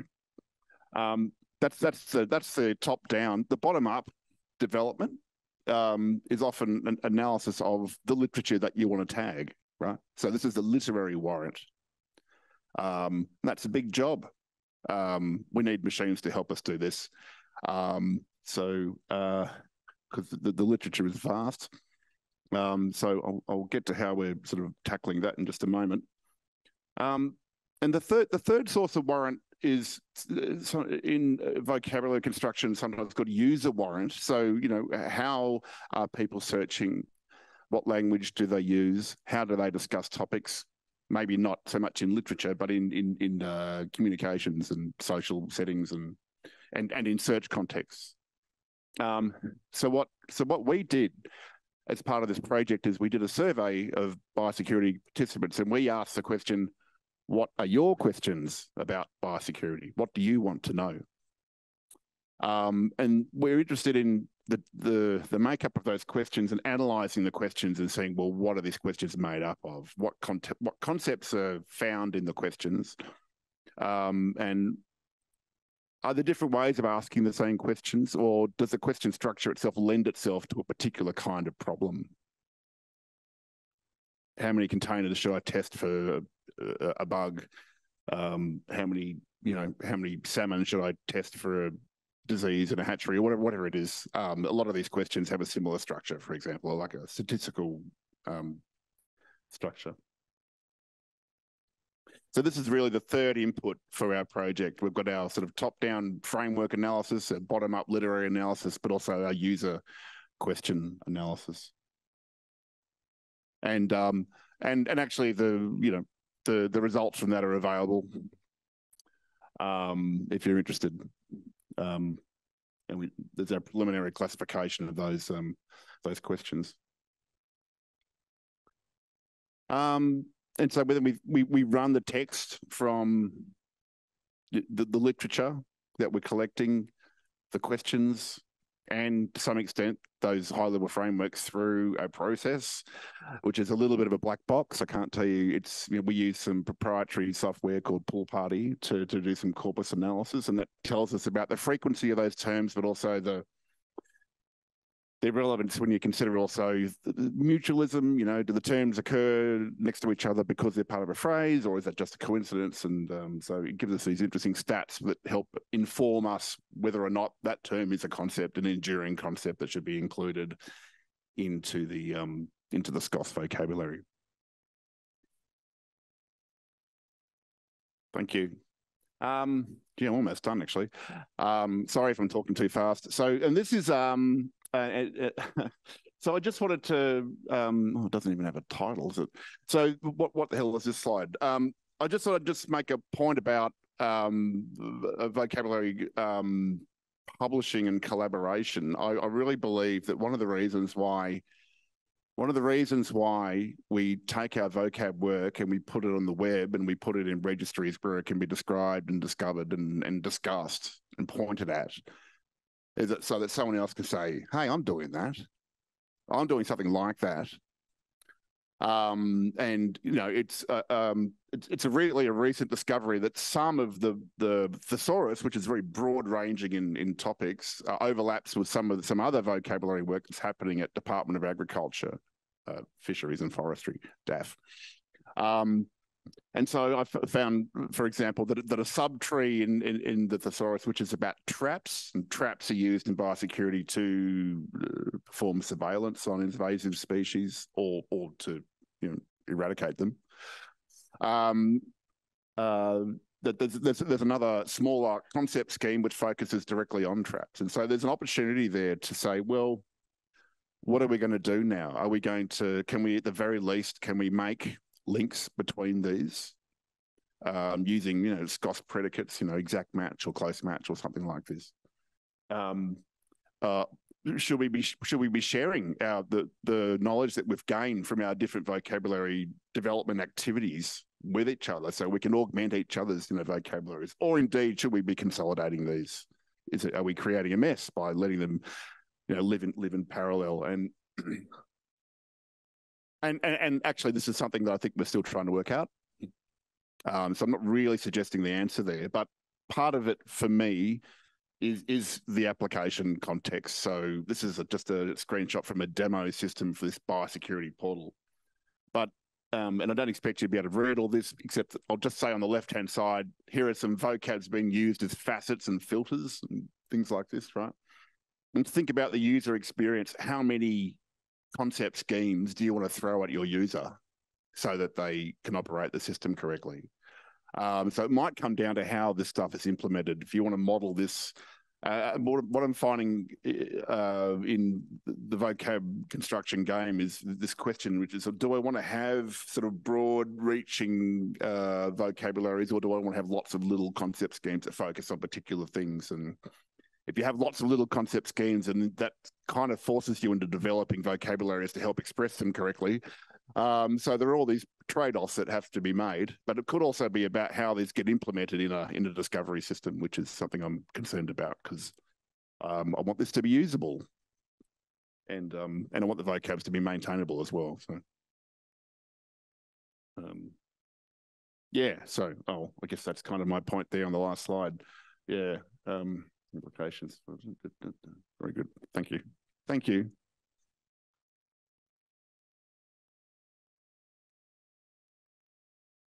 Tell you what, while that's coming up, I'll just sort of kick on. This morning we were hearing from Arif and Gregory, and there was a few points I sort of noted down which were really of interest. Things like do not be seduced by partial solutions, machine actionable. And these sort of things that probably segues quite nicely, coming on to myself from Les there, who's using Research Vocabularies Australia, of course, and looking at different parts of the vocabularies. But what Arafan was talking about there are much greater challenges in overall curation and governance around all these things. And I guess that's something that we're really trying to look at. I'm still struggling with the screen share there, I think. That's all right. So what we've been doing in Australia in the health domain, things are a little bit different in that Australia is trying to go down the route of having a standard for health clinical data, which is SNOMED clinical terms. But of course, there are hundreds and hundreds of different vocabularies and dictionaries and things out there. We're not all stuck on those standards at this point in time. So the problem is, how do you get there? How do you map? What are the real world problems that we're facing? How can we bring it together? But more importantly, we wanted to have a basis from the national standards. So with SNOMED clinical terms, we here in Australia through CSIRO have developed a system that I'll show you a little bit about in a minute for allowing Australians to be licensed to use this. And what you can see now is that we're looking to widen the tools and things coming out of that to build more standard tools, and hopefully that can link in with some of the standards that we were hearing about this morning. But yes, it's in terms of don't be seduced by partial solutions, this is certainly one that I'm going to show you because it's got a way to go. So here's SNOMED. It's good in that it allows you to give very detailed descriptions of clinical concepts, but the problem is it's very complex in itself. And in fact, in my space, which is general practice, we hit real world problems of people not having time to code data up like this. So you get all sorts of text in there which can represent a term, and these are the sorts of things that we're wanting to map as well. So it's not necessarily a standard vocabulary, but it's about taking rubbish like this and making sense of it, but also supporting the vocabularies. And how can we look at all of this ecosystem? And why it's important here, if you look at the middle line here, chronic kidney disease, this is where we did analysis of coded versus free text in the medical record. So government, for instance, their national statistics work off the codes, but they're missing 22.55% of all occurrences of chronic kidney disease for people because most of it's not coded. So we really need to get this stuff sorted out. You can't rely on coded. Here's Meteor. So this is AIHW. They do a fantastic job around standards with their Meteor work, but of course it does change as well over time. So what we need to be able to see is how can you migrate between different versions of things, and also how can we make it machine operable. So I've been working as part of a national initiative here to look at quality assessment, but also terminologies and mappings, and being able to get to more consistent common data models. So you can see if you're going to bring common modeling, you need to convert data and you need it to be accurate in the conversions. So through this work, we came up with an idea of taking the ARDC's work to the next level by trying to build on some of these other national tools. And this allows us, for instance, to map to things like the OMOP Common Data Model. I'll not go into this in any great detail, but for health research, it's the largest one in the world. And there are about 1 billion patient records that have been mapped to this around the world. It's incredible. You can run massive studies with this. So here's the Vocabularies Australia portal as it is just now, but it's very much around vocabularies, not mappings. Okay, this is the national system that looks after things like SNOMED coding. It allows all sorts of syndication. It's a very complex system, which is why we wanted to build on this, because it allows different institutions to do things their own way. In the UK are big adopters of this, and we've probably got more than 1,000 mappings going to SNOMED clinical terms using this in the UK. On top of that, though, what has been developed is this tool, Snap to SNOMED, that allows fairly automated mapping and looking up terms to try and see what the final SNOMED code is. So really the clever thing that's been happening now is we've wanted CSIRO to support mapping to lots of different things, not just to SNOMED. Can we just open this up so this is generic? So if it is Leslie's vocabularies or standards, they could be getting mapped to, never mind, health terms. So this could go far beyond. So that's what we've been doing. It's just been going a few months now. So this sort of shows that we had a workshop to try and kick this off and work out some underlying assumptions and specifications. So we've started that, and we've started moving from SNOMED now into other vocabularies. And the idea is to have this on the ARDC Research Vocabularies website. So it would be an extension, and it would integrate well and hopefully look and feel in a similar manner, something like that. We'll see how it evolves. So we have got this up and running now. So this is actually onto server. And I think for the first time, we're actually seeing, instead of this being a SNOMED code system, we've actually got one called RX Norm, which is an American drug coding standard that's used in that OMOP data representation I showed earlier. So that's now represented in here. And we can actually see that within visually. So this visually, normally you would see SNOMED in here. So now all of a sudden we're seeing something different in here. So I'm excited when we actually get beyond health even, so we'll see how that goes. And this is actually showing the tool that we're wanting to develop further for community curation. So if you look over on the right here, it's quite small, but this is looking at who's reviewing a set of mappings and who it's assigned to. And the other thing about this is it's controlled in terms of permissions. So there's a lot of base things that we need nationally and internationally around how you properly curate this, who looks after it, how do you tell the provenance. All these things are a base of this product, which is why we've aimed to go in this. The other thing that we want to do with this is that machine interoperable side of things. So what we've got now is we've got it operational in a first version at ARDC, and we've got it working with Australian Access Federation logins. The RX norm works in a testing phase.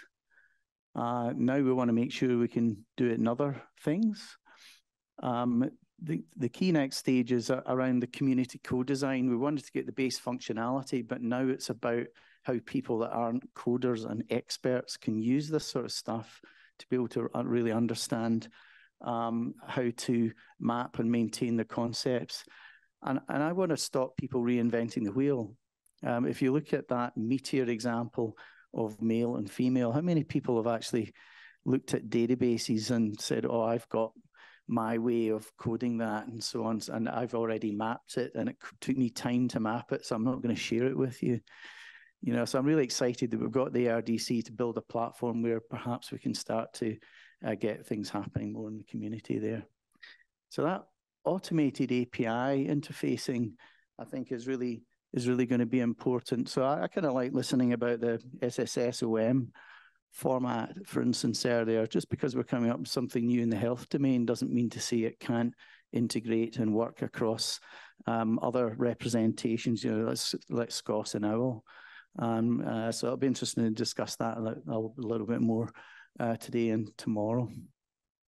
So to finish up then, really what we're aiming for is to build a service that's seen as a national resource for many. So we'd like to work more with Meteor, for instance. So we'd like to build an automation to AIHW in the way they represent health data and their clinical concepts. We're having some discussions about that now. And if we start building up some of the national utilization, then perhaps we can actually really get the ball rolling and get wider utilization and not restricted to, for instance, the ARDC's People Research Data Commons. We're obviously having a focus in there, but we've got at the back of our minds that we don't want to be stuck in that rut. And we want to work with everyone in this room to see where we take this. And ultimately, it's about that faster, better, cheaper research and what we can do with it. Okay, thanks very much. Yeah, here we are.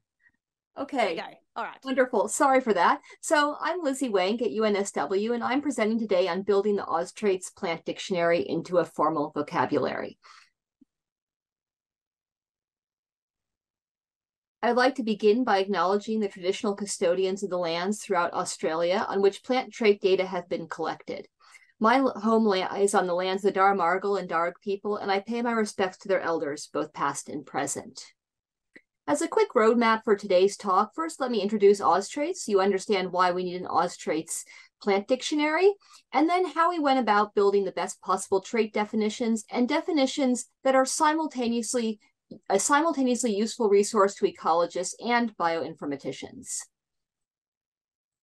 So if you look at any organism like this eucalyptus tree here, there's three core pieces of information that matter about it. You have to document its name, the taxonomy, where it occurs, and what are its characteristics, its traits. And within the Australian research infrastructure landscape, Austrates is emerging as the go-to location for plant traits, its characteristics.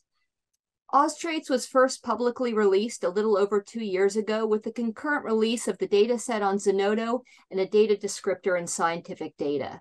It has continued to grow since then and now includes more than 370 data sets from more than 250 contributors. We're approaching 2 million data records with some information for 500 traits in nearly all of Australia's plant taxa. So how are these traits defined? Within the R workflow that compiles Austrates, it requires a file, traits.yaml, that lists all supported traits. So all 500 traits are documented here together with some core metadata, but it's minimal. For instance, for leaf length, you need a label, a brief description. Is it a categorical or numeric trait? What are the output units and what is its allowed range? For a categorical trait, you have to list the allowed values, but that's it. Better definitions are clearly required. To increase the interpretation of Austrates data, to increase the accuracy of how new data are mapped into Oz traits, and of course, to increase the interoperability between trait databases. We subscribe wholeheartedly to the Open Traits Network vision of trait databases, where worldwide there are endless databases for different taxonomic groups, some larger, some smaller, and somehow to maximize reuse of this data, there have to be connections between them. So if we think here about the node of plants, Oz traits is one of these little dots for the angiosperms, and by properly defining, documenting the traits, that's one way we can increase the data reuse. So I want to talk first, what is required for a formal vocabulary? This is well known to everyone in the room here. You need a permanent resolvable URI for each trait concept. The dictionary needs to be published as an RDF serialization and archived in an ontology repository. There need to be links to identical and similar traits in other published vocabularies. More explicit definitions where an individual words, terms are linked to the same term in a different vocabulary. But what does an ecologist view as necessary? It's a quite different list. Yes, the dictionary has to be published, but the ecologists actually are quite happy with the PDF, even though no one here would be. When they think of links to identical and similar traits, simply string matching is fine. And more explicit definitions, I've actually had ecologists ask me to please remove the links to published vocabularies because it makes the definitions hard to read. Meanwhile, they want a dictionary output as a spreadsheet for easy research reuse. They want categorical trait values to be part of specific trait definitions, not as standalone terms. And they simply want definitions linked to research papers, trait handbooks, not to something specific to that trait. So you can see this is a bit of a tug of war between cultures. And we aren't the first to note this. There are some plant trait ontologies out there. None is complete, none sufficed for us to reuse when we built the Oz Traits database. We've in particular taken inspiration from the Top Thesaurus, a spin-off of the TRI Global Plant Trait Database. They've done things, for instance, like linked individual terms to defined words from other vocabularies. They have not, however, gone as far as to add definitions for nearly all of the TRI traits, and there are not unique URIs for each trait. So this is a starting point, and our goal has been to create a vocabulary that merges what's required for a formal vocabulary, but in a way that ecologists can reuse it and will reuse it. Vocabulary is only useful if the audience sees it as such. So what are some of our steps forward? So we want to create a vocabulary that incorporates the information content ecologists want with the standards required by the bioinformatics community. And just very quickly, what is this information ecologists want? They want trait concepts with clear scopes, explicit definitions, comments about best practice methodology, curated lists of allowable trait values, links to references, expert review of all the allowable ranges and units. And among other things, we had a series of workshops to discuss this for nearly every trait. So for instance, we had a plant growth form trait that we considered muddy, confounded. And after much discussion, decided that actually the trait values within here could be better divided out into 5 much more explicit trait concepts. This occurred again and again. We also added descriptive metadata, keywords, what structure was measured, what characteristic was measured. Was it a length or a mass or a force? We added metadata to document the trait concepts, references, links to databases, reviewers. But again, when I say links, these were mostly just string matches. But as a starting point, it was good enough and has already led to one paper that showed how merging together trait databases can increase trait coverage. But then if we think about this more now from the perspective of how do we build a formal vocabulary, one thing we had to do was add resolvable identifiers to each one of the trait concepts. And for this, we turned to w3id.org, the redirect service, and registered the APD namespace with a unique identifier for each of the 500 traits that redirects to our project's GitHub website. Then came the actual steps of me teaching myself how to build this formal vocabulary. I started by attempting to do this in Protégé. And as a beginner, it had its benefits, visual menus, easy for me to integrate different ontologies and port them together, understand the vocabulary, understand what's required for a formal ontology. But it also had its downsides. So all of our data was documented in a series of spreadsheets with columns, each mapped to annotation properties, but that's what I had.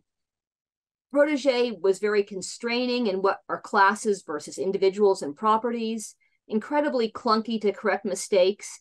And as Rowan Brownlee can attest, I never actually created an output that passed a SCUS validator. So I turned to a different attempt, something that's very familiar to ecologists. I use R code to build an ontology from the base up. This meant that I could use my spreadsheets and could simultaneously create RDF representations and human-friendly versions. It was easy to change mappings, easy to add traits, edit traits, and importantly, you can reuse this code for additional ontologies.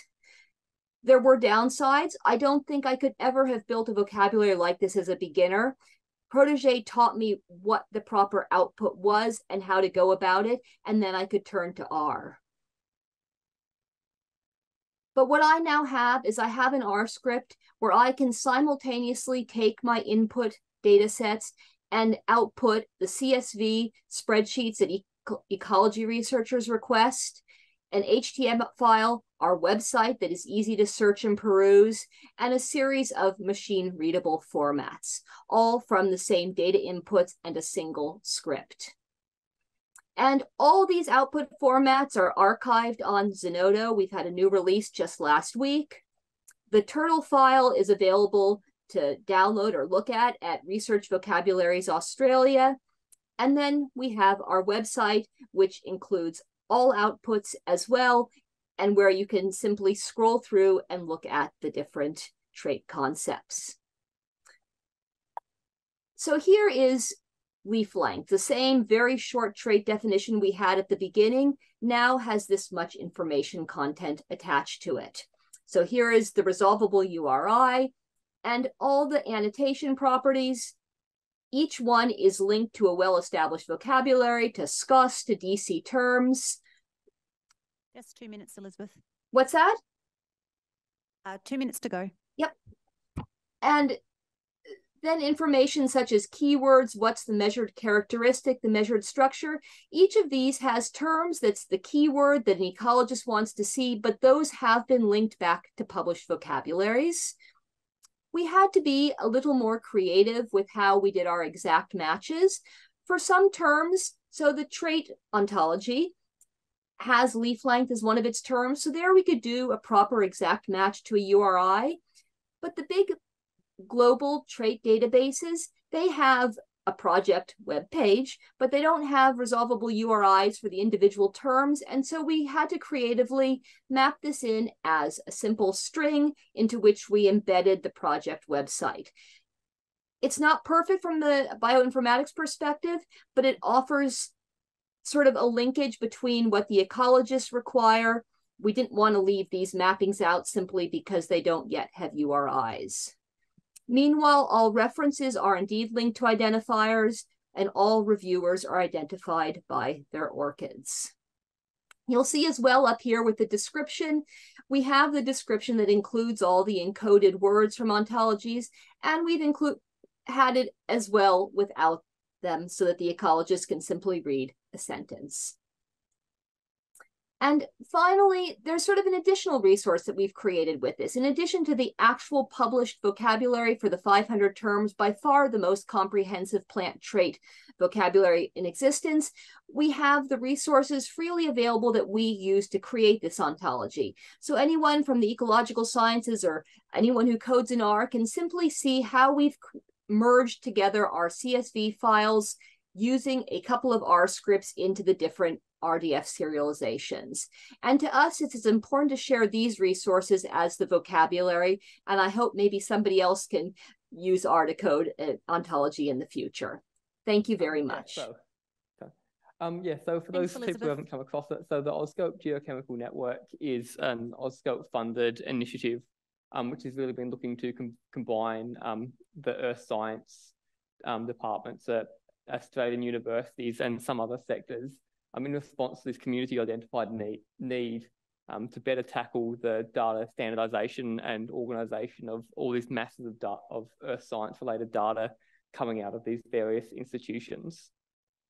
And so a large part of this has been building what we call AusGeochem, which is our flagship kind of front-end platform, which acts as a geospatial archive and also dissemination and exploration platform, allowing users to kind of upload and interact with a large volume of geoscience data from a number of disciplines, both from Australia, but also kind of somewhat misleadingly given the name internationally as well. And obviously, in order to do this, we've needed to create quite extensive vocabularies for earth science, which either kind of from whole cloth or adapting ones within the community. And so these are built largely as custom relational data formats within SCOS vocabularies, but we've tried to make them particularly bespoke for the geoscience community, but also very importantly, as the last talk touched on, accessible for non-data scientists. And we've also tried to make these, while suitable to take existing data, really aiming to be forward-looking with an aim to export data and directly from machines. So within the earth sciences, there's quite a variety of kind of subdisciplines and data types that we can collect. But so we can broadly kind of break it down into these, I guess, three domains where all of our data is in some way linked to a sample that we're analysing it, being that a physical rock or mineral sample, or things like groundwater or soils for looking at contamination. And then we have what we might think about as our primary data, so information that's telling you something about the age or the history or the chemistry of that sample and associated metadata. And then the way by which this is acquired, which is obviously a complex relationship, and there can be multiple ways of collecting different types of data. And so where we are at the moment in this project is we've established vocabularies for some of these, but not others, and kind of continuing to work on others as well. And today I'm going to focus just a little bit more on the geochemistry side of things, because that's probably the most, I guess, accessible. So just quickly, what we talk about what we mean when we talk about geochemistry is this is essentially the composition of the rock or mineral or whatever our sample specimen is.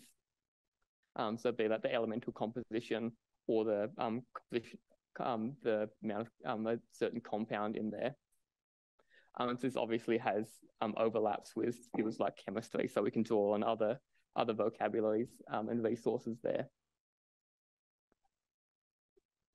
So this is, I guess, just a snapshot of how we've built this vocabulary. So like all of them, we haven't kind of gone out by ourselves. We've assembled an advisory group of experts in the field, so that we're not just propagating one lab's idea. We're trying to get as much information, be as accessible as we can. And so we're currently in the process of uploading these to RVA.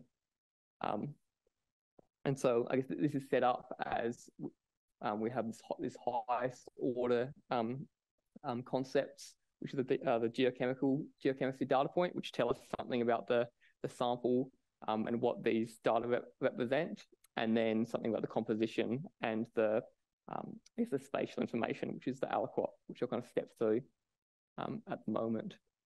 So the geochemistry data point is basically telling us what is being analysed and how it's being analysed. So also things like the analysis scale and the mineral type. So are we looking at a whole rock or a whole soil sample, or are we actually looking at a single spatial point on a single mineral? And again, we're linking where we can to external vocabularies, so things like the MINDAT and the IMA for mineralogical and geological descriptions. So again, we're not trying to reinvent this, but also everything is tied through ORC IDs. So there is data attribution to anything that's being uploaded here. And then sort of moving down the hierarchy, we have what we call the aliquot. This is telling us where in the sample is being analysed. So are we just doing one large sample, or are we taking a lot of subsamples and having some spatial context between them? And then we start to step into the actual, what we can think of as maybe the hard data, which is what elements, what's their abundance, and what is the uncertainty associated with those. And again, here we're drawing from external vocabulary, so PubChem through their repository for chemical information, and QUDT for units of measure. And then very similarly, they're set up basically the same way, is that the compound data. So again, how much, what is the concentrations and uncertainties associated with these compounds, but rather than just elements.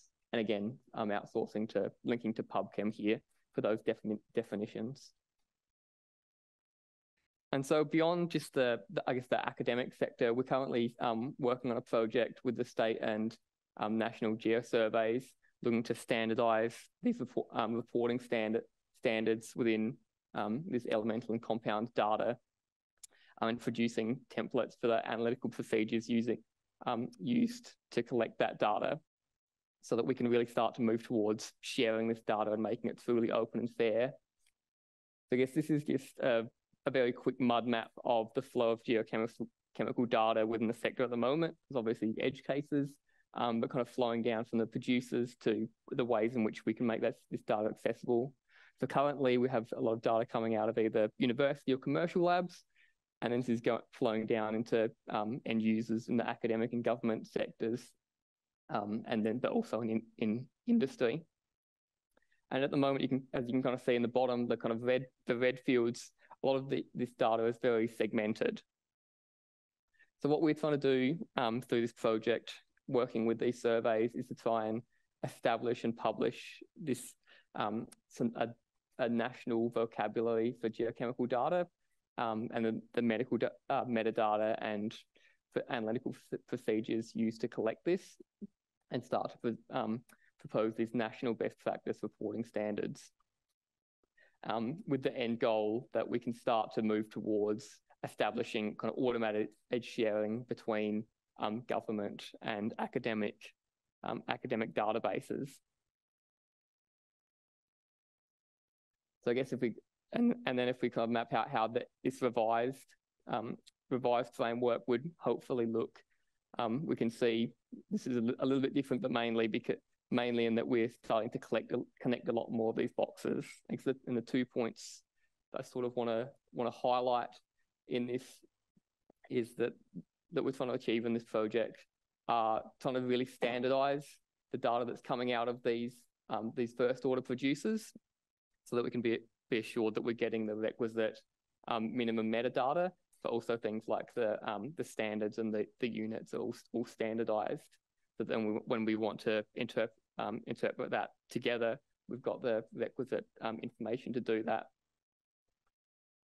But then also trying to, at the other end of it, trying to make sure that these data users are actually feeding into shared repositories, whether that be the Oz Geochem platform or kind of cross-sharing between the various government portals, so that we're not duplicating data or hiding publicly funded data in kind of obscure places. That the real goal is to try and make this as accessible as possible. And I think we might hear from a couple of talks in a little bit. The Oscope Geochemical Network is also working with international partners.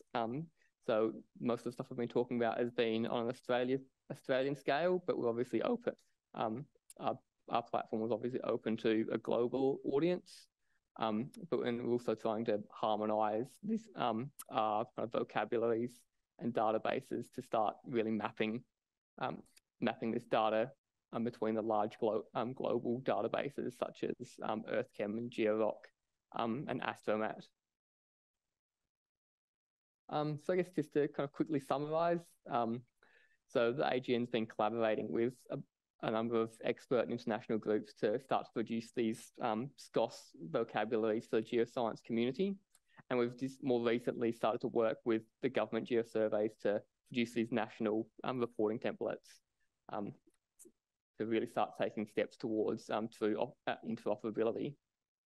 And we're currently in the process of kind of annoying Rowan and uploading these to RVA. But if you do want to kind of have a look at these, in the meantime, they are publicly available, but not in a machine readable format on the AusGeoChem website. Otherwise, I'm kind of happy to talk about any of them with you more directly. Cool. Thank you. First of all, I'd like to acknowledge and celebrate the first Australians on whose lands we are meeting and whose traditional lands we always meet to, and pay our respects to our elders past, present and future.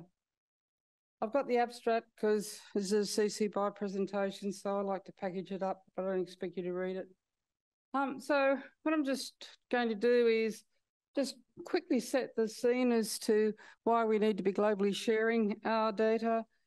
Talk a little bit more about the World Fair project that Arafan touched on this morning, and talk about how we were using FIPS and FIRS in one geochemistry, and how we also then translated them into trying it with geophysics. Very brave. And just point out how you can accelerate the development of fair vocabularies. And so, right, okay. I think it's an old fart. I could argue that what's happening with our science is we're moving more from portrayal of our science and our objectives. And so I always argue geoscience got contaminated by the geological map in 1815, when this character, William Smith, went around, made thousands of observations and produced a picture. And we're kind of still doing that now. And with knowledge graphs and new technologies, there's a new world opening up. And that new world is about visualizing observations themselves using knowledge graphs that enable analytics on that finer granularity. But if you're going to do this, then fair semantics are critical. One thing that few people realise, and it's really worth revisiting the original paper of Wilkinson et al., where they emphasise, and it's all about machine readability of data, making data machine actionable. And as Arafan said this morning, probably 95% of what's online is claimed to be fair, is at best findable and accessible by humans. It's definitely not machine readable. And above all, it's not interoperable or reusable. And so moving on to why they fail with the interoperability principle is the second one is blatant. It says metadata and data use vocabularies that follow the FAIR principles. That means they're available online, they're machine actionable. And as you know, most of the vocabularies we try and deal with, if we're lucky, they're a PDF online. Even where our vocabulary does have PIDs per term, the vocabulary itself is not versioned or doesn't have a PID, and it's very hard to be able to machine-to-machine environment cite the exact version of a vocabulary that you use. And it can be hard, as I said, to access previous versions because usually you've just got one link for the whole lot.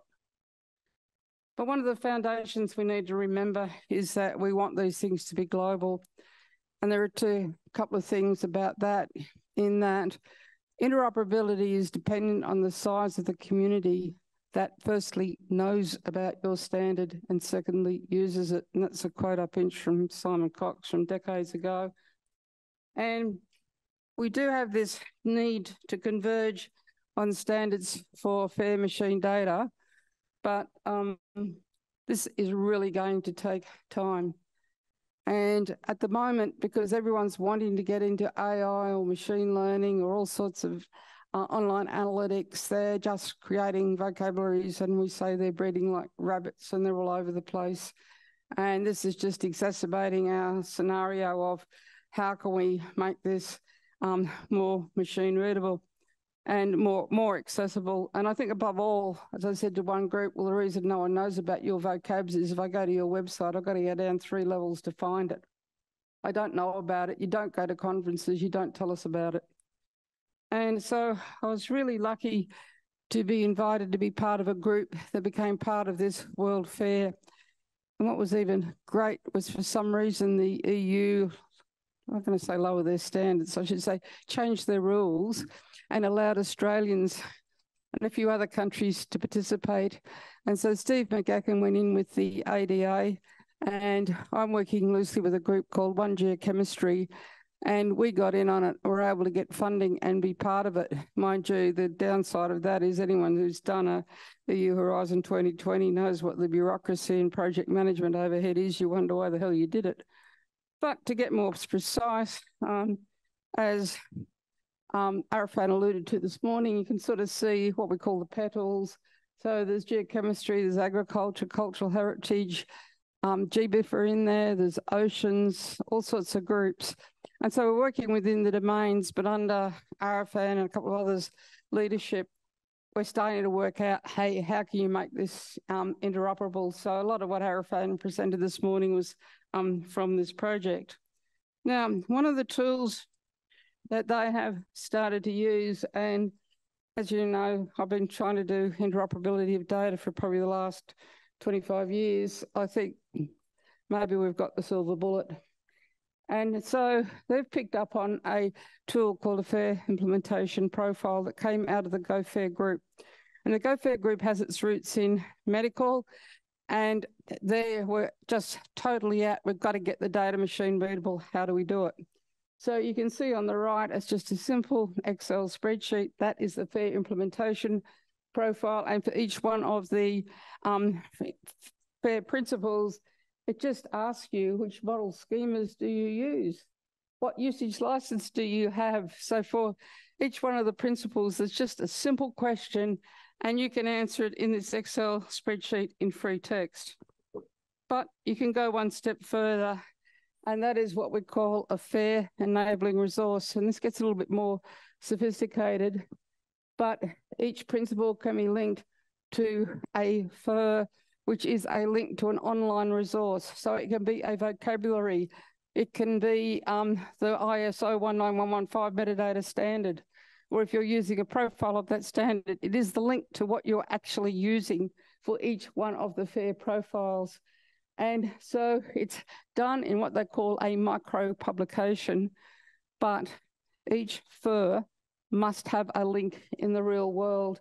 And I've got a paper there that gives you more information.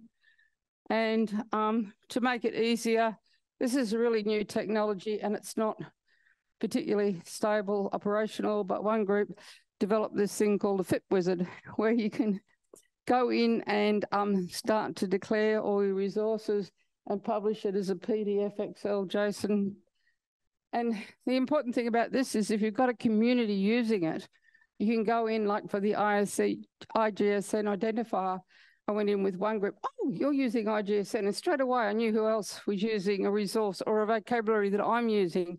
So I knew we then had the grounds for doing machine-to-machine interoperability. So just quickly on One Geochemistry, Angus mentioned it, and this is a informal amalgamation or group of quite a few of the major global databases, and AusGeoChem is in it, along with EarthChem, which is a big American database, and also GeoRock. And so we're trying to work out how we can get our data sets interoperable. And so we're starting to develop, say this is between EarthChem and GeoRock, just going through this simple question. What are you doing? Finding out what the commonalities are, and then hopefully getting them into FAIRs so that we can make the machine readable.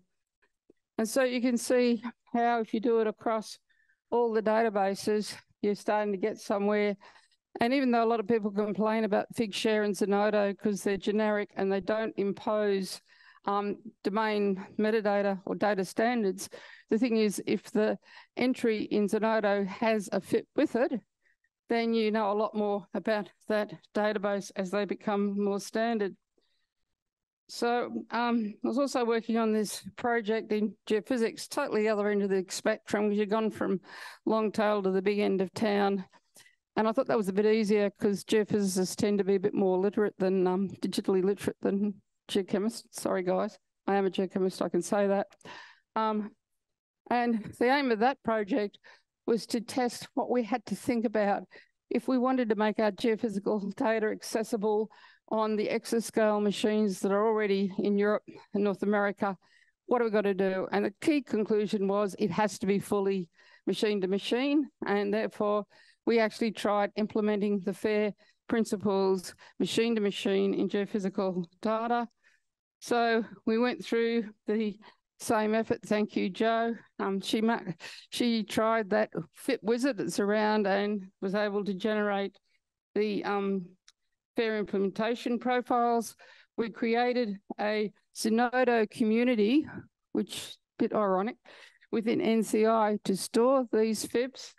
And if you go to our catalogue, you can see how you've got the access to the resource, but there again in yellow, you've got the FAIR implementation profile. So straight away, you'll download the data, and here's the profile, which tells you all those nitty-gritty things you want to know about. What darn vocabulary do they use, or what format's the data in? And it's all there in a logical ordering. And so we hope to work that across all these geophysical domains in the coming years if this catches on. And I see it as an excellent tool for declaring what's going on. And so we come to our second final diagram, in which I'm saying you've got local. We've talked about this. Lizzie talked about taking local, moving them up into community, and ultimately we will have the global agreed vocabularies. That takes time.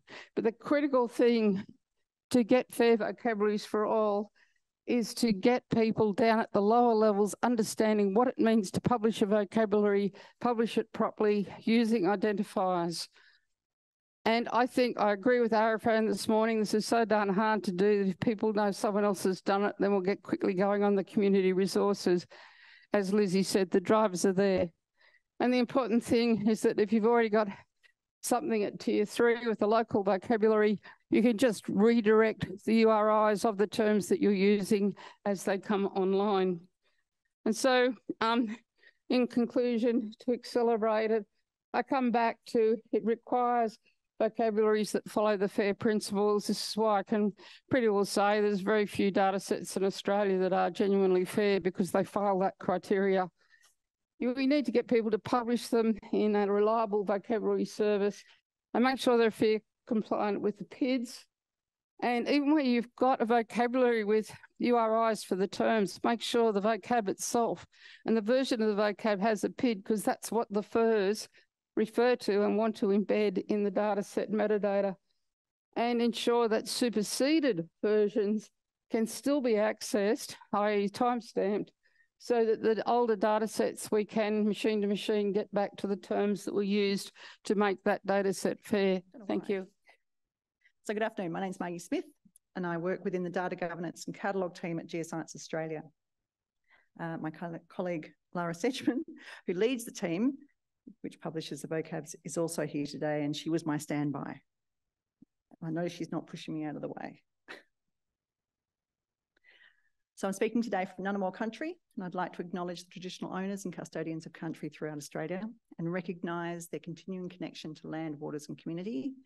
And I pay my respects to Aboriginal and Torres Strait Islander people here today and to elders past and present. I've made 3 presentations this year about the GA vocab refresh, so I apologise in advance for any repeated content. The next few minutes, I'll be covering some background about GA vocabs, 2 example types that we're publishing, our policies, and finally, how fair our vocabularies are at the moment.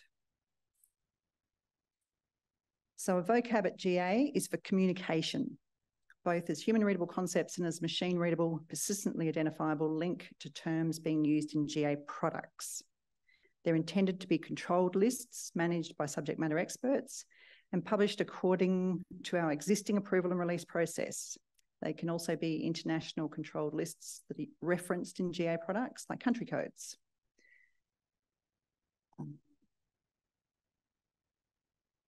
Sorry, I'm going down a page.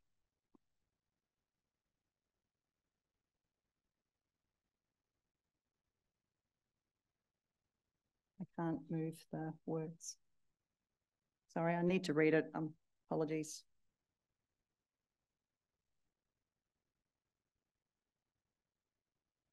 Otherwise, I'll get completely off track and tell you how bad my flight's been the last 2 days. I'm just trying. Cool. See how that goes.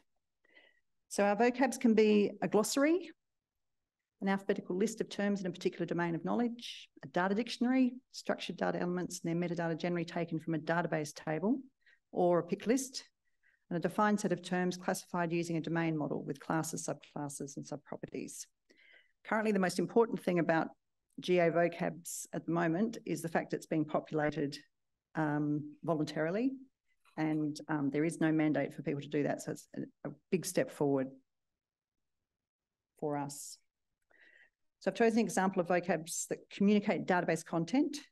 We have a catalogue policy aspiration that for data held in databases, which are not accessible for query or download, the metadata records are to be publicly facing and should include a data dictionary or snapshot of the database, as well as associations to delivery formats such as web services.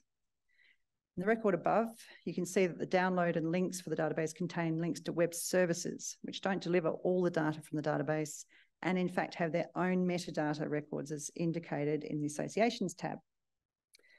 As of this month, we now also have links to an existing geological database's data dictionary PDF. So as Leslie mentioned before, we've got the good old PDF, which is better than nothing, and to the record for the vocabulary register. The existing geological database's data dictionary PDF was published in 2021 to support the delivery of web services by providing definitional information with the service. When you look at when you download the document, it describes the various tables, and here, looking at content character, you can see the format of the information and the database table identifier. This information is now available in the vocab register, which is identified as an associated record link. So looking at the same table in the vocab register, the parent terms are identified and the hierarchy is as you would expect it to be. The provenance is contained in the RDF, but is not displaying it at the moment. We're going to be doing a small body of work in the future to update the information given on the landing pages so that it is actually in line with our metadata records in the catalogue. So license, point of contact, and any lineage will be displayed. In the process of communicating these database tables as vocabs, we've also been cleaning up duplications and spelling errors, and in the case of landform type, putting in definitions that were not previously given. The next steps will be to reference vocab terms in web services, and Aaron Sedgman's keen to give that a go, but there's a bit of work to do there yet. So we're also in the process of publishing the controlled code lists used in the catalogue, where we have extended the standard list. So in this example, the code list is for associations made between metadata records in the catalogue. If you look at the associations in this record, you can see that this vocab is part of the GA vocab collections record, and that the list was informed by the GA metadata profile of the 19115. So as described in the abstract, this list contains the standard and extra terms used in the metadata standard. And when I was doing this presentation, I found out a mistake. Stereomate, which is the top term, should be camel case. So I'll have to go back and clean that up. The release of data is a well-known process at GA, and we're treating a vocab as a data set for the purposes of the cataloguing process. So the vocab and publishing policies specify that before the vocab is created, there needs to be an identified custodian for the vocab, a community of practice supporting the content and the custodian, director approval to begin work, and that it's okay to release these terms publicly. And once the vocab's in the template, it's sent to the data and catalogue team at the same time they begin the online publishing process. So the PMRT is the creation of the metadata record for the catalogue, the review of the metadata and product, and then the final approval to release. So this is a follow the bouncing ball type process that people follow. The ECAT PID, which is generated on completion of the metadata creation process, is inserted in the RDF into the vocab, so there's a connection there as well. The vocab creators could use RDF directly, but generally the VocExcel template to document metadata about the vocab being created and the vocab itself seems to be popular so far, in that everyone seems to be familiar with Excel. Once template is complete, they begin the publishing process, as I mentioned before, send the template to us.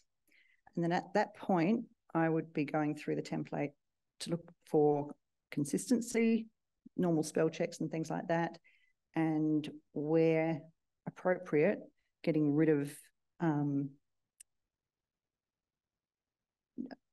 definitions that don't make sense, like template, those sorts of things.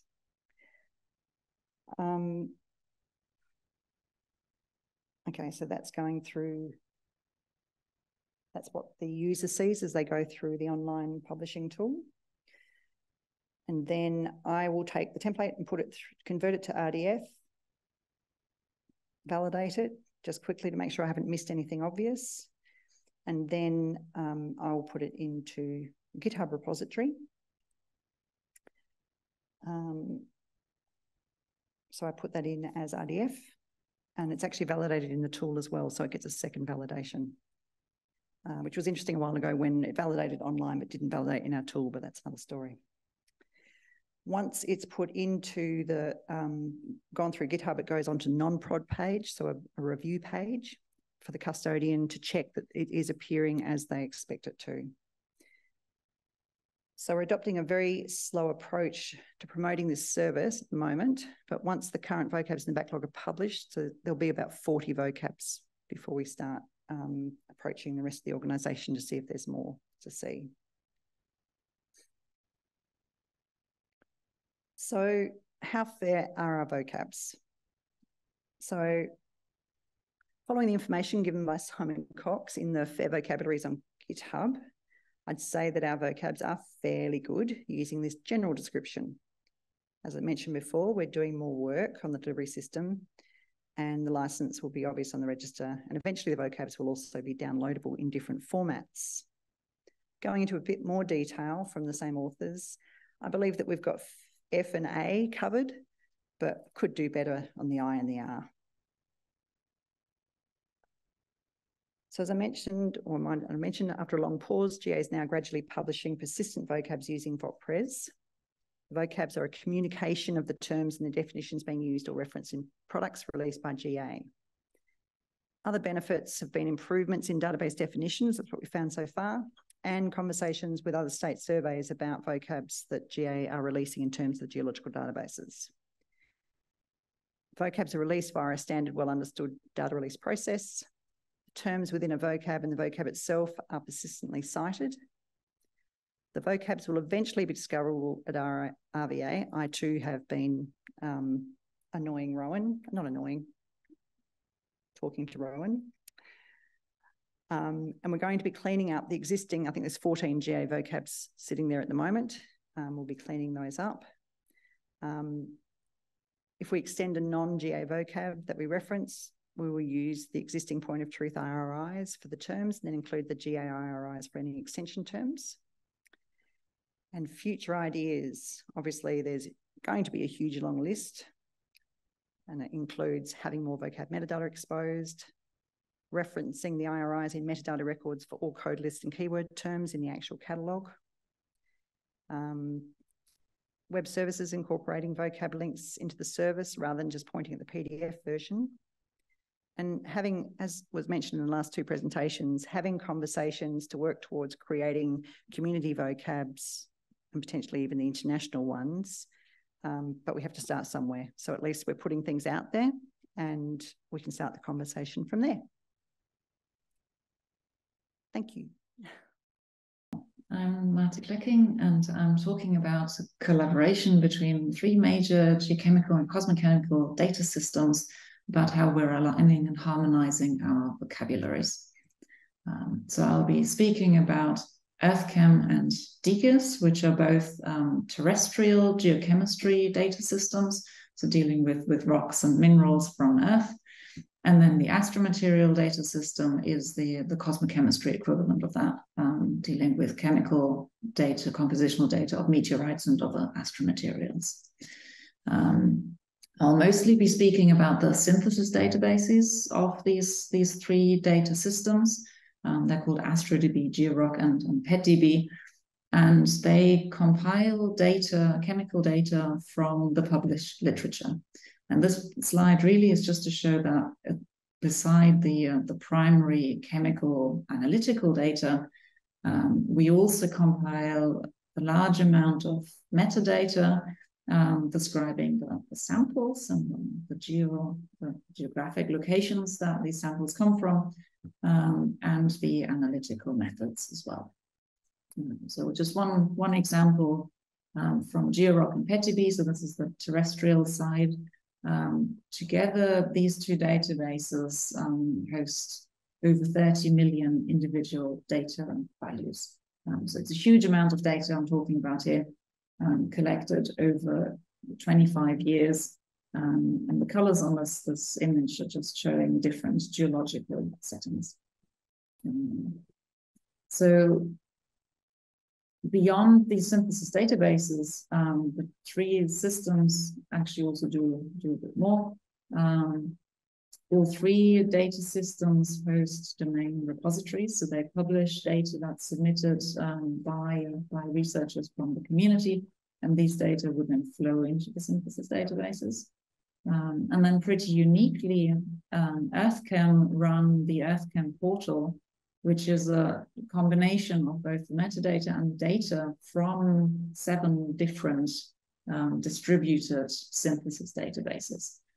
So GeoRock and EarthChem data are in here, GeoRock PetDB data, as well as a number of other databases. And up to this point, you might get away with not really worrying about your vocabularies too much.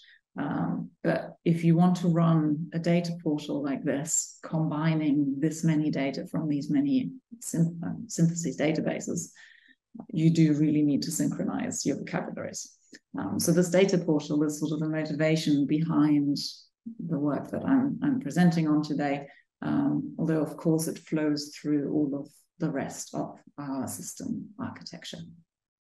So GeoRock and PetDB, EarthChem, DGIS have been collaborating for the last 20 years or longer, but recently we came together again and decided to properly align all of our vocabularies and also bring Astromat on board with this. So the goals are alignment of our vocabularies, extending those vocabularies to also integrate external standards where they exist. So where community authorities have published vocabularies, we want to include those. We obviously want to make them fair, so we want to make them accessible by publishing them with RBA. And we're also putting in place hopefully a transparent and very flexible governance model that will allow for future changes and community revisions of these vocabularies. So we've been doing this for 2 years now, and it's really hard, largely because we're just dealing with a very diverse, large set of communities and subdisciplines within those. And really, there's no global standards in geocosmic chemistry for anything. Everybody pretty much does what they want within their own little sub-community. And we often find multiple definitions of the same term and sort of conflicting complex hierarchies. So it's quite challenging to combine and synthesize all of this information to serve all of these communities together. So here's an overview of the ecosystem of vocabularies that we're dealing with. This is not a technical drawing by any means, just an overview, but you can roughly divide this into anything describing the sampling feature, so the geographical location of our samples and the physical samples themselves. And then the analytical side of things, the observations and measurements, so the analytical methods, instruments, variables, units, etc.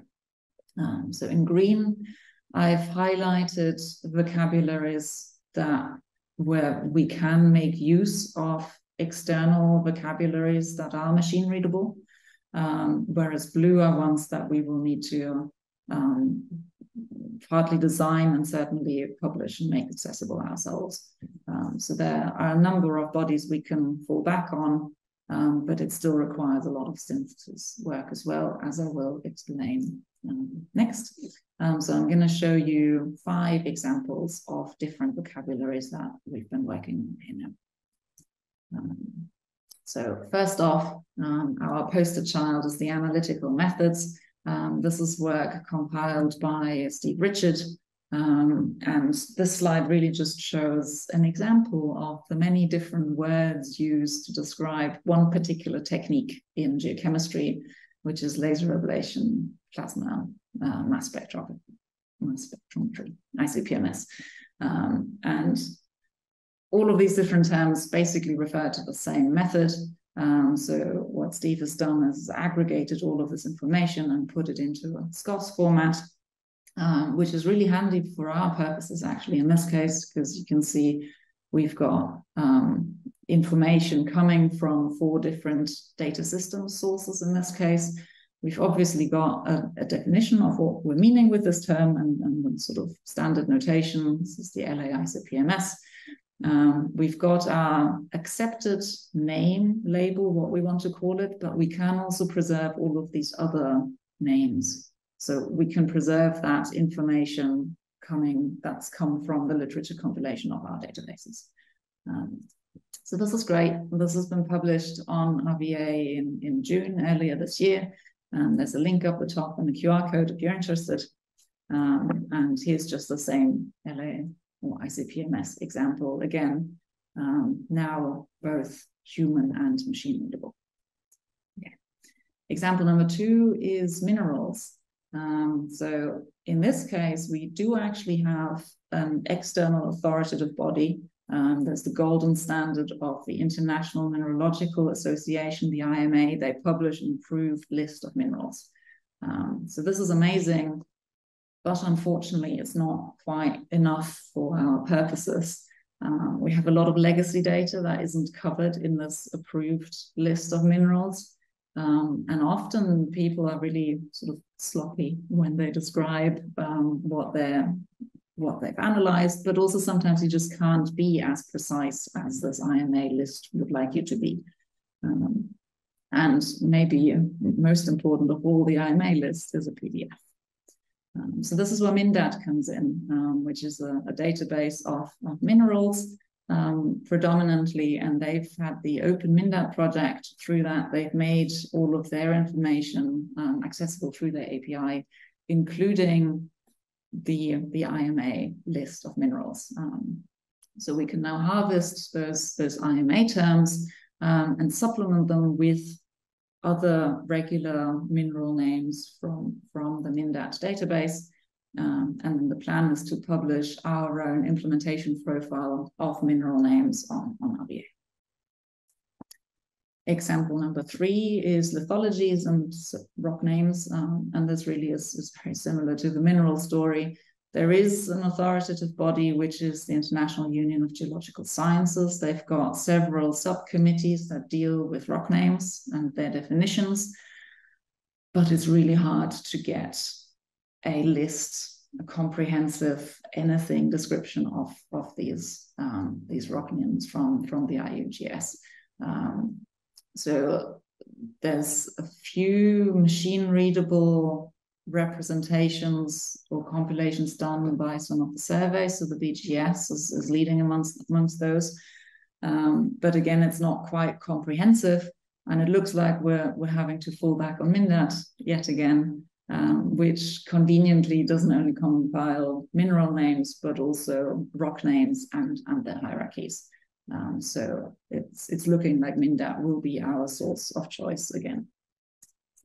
Now, 4th example is sample description, and these are 2 examples. There are many, many more vocabularies you can use to describe samples.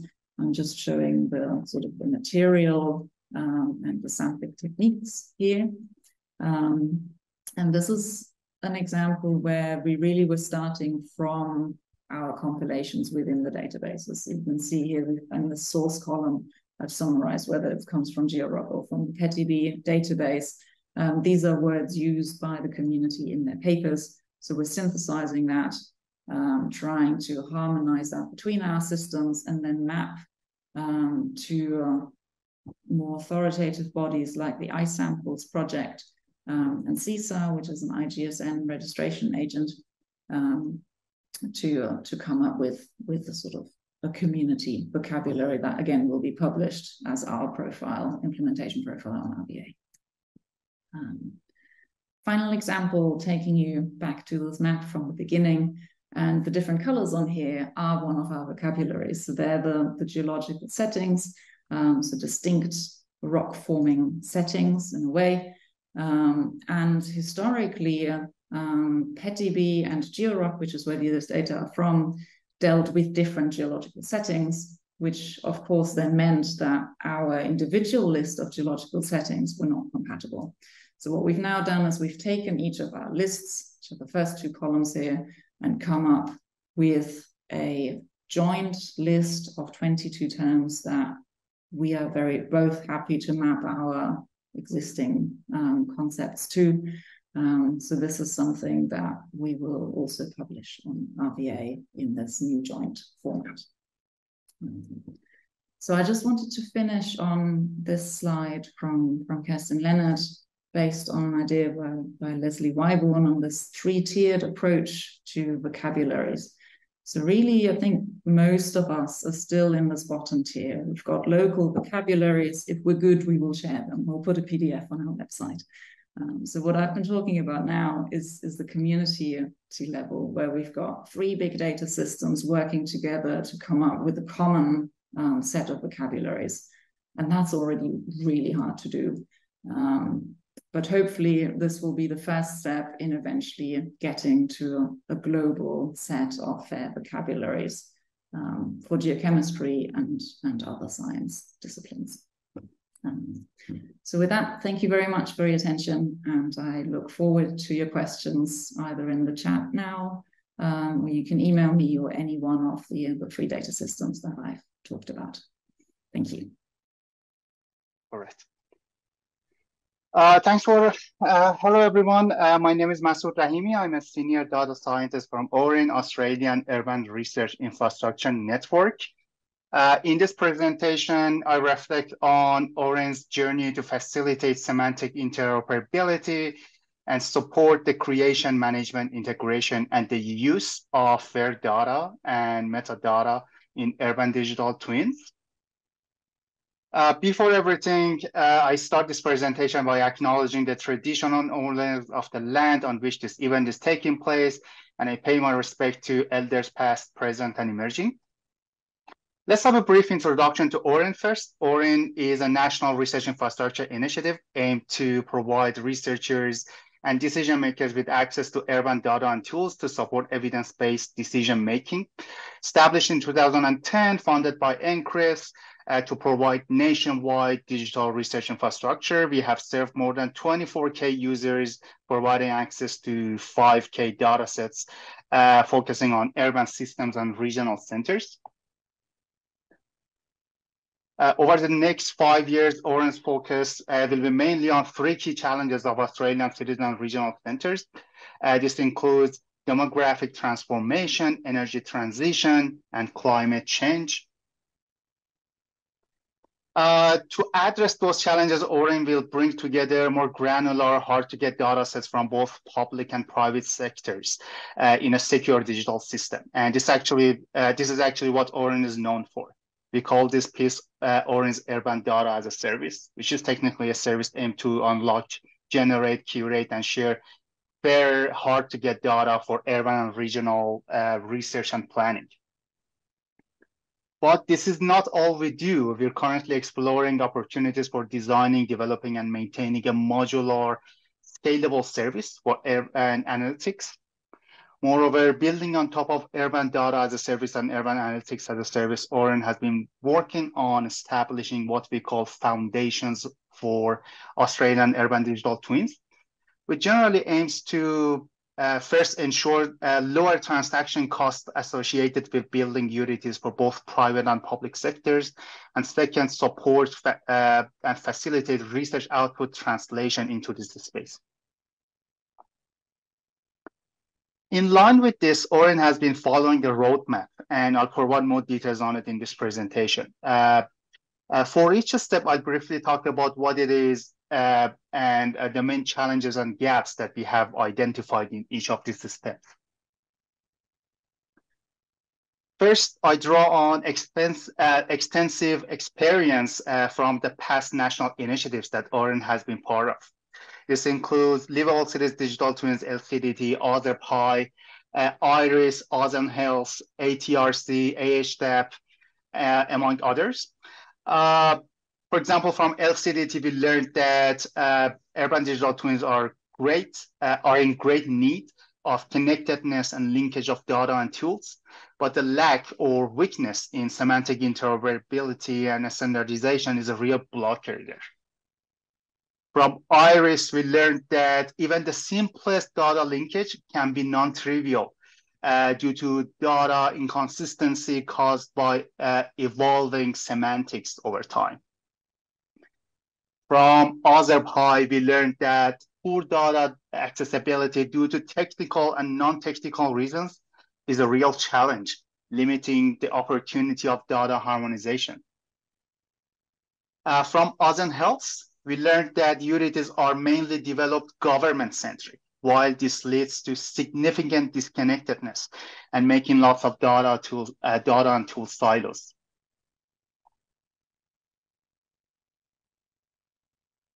Now I expand on Oren's utility testbed, which technically delves into domain of urban digital twins, assessing the market landscape and prototyping innovative utility capabilities. Some of the most important challenges identified during these initiatives were, first, we learned that the lack of proper semantic interoperability hinders discovering actionable knowledge, which is essential for utilities. Second, we observed a significant high transaction cost on the back end of utilities. There has been important efforts to improve the front end of utilities, but handling fairness and heterogeneous data and tools, having a proper service architecture, and future-proofing what we make, these sort of stuff are mainly overlooked. There are significantly limited efforts on technological reusability and scalability. Many definitions, concepts, and technologies on the back end of utilities are emerging, and by the time you design a utility, they might have already been drifted. And we also identified a broad range of available solutions, which can be really confusing and need to really be embraced and acknowledged.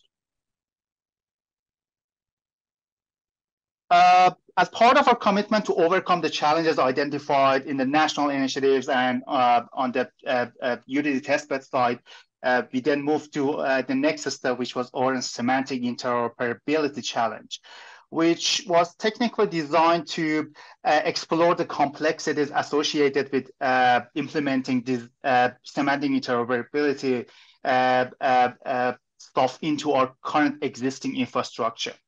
So there were two important challenges that we identified in this work. First, we observed that the progress in making different utility systems working together is mostly slowed down because there isn't a real clear financial benefit for it. Creating utility systems can easily work with other like creating a system that can easily work with other systems require lots of resources, integrated technologies, and setting lots of standards. If the people involved don't see a good financial reason to invest in these things, they are less likely to do that. Second, we learned that the heterogeneity is multifaceted. It can occur on different levels: semantic level, syntactical level, structural level, and spatial-temporal level, and leading to this can be leading to significant complexity in handling interoperability. Finally, Oren has recently commenced its Unity community.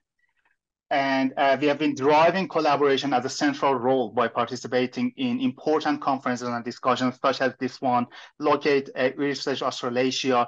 Our collaboration efforts also involves working closely with some important partners from research, industry, and government, such as OGC, CSR, Data 61, Woolpert, Kurawang AI, RMIT University.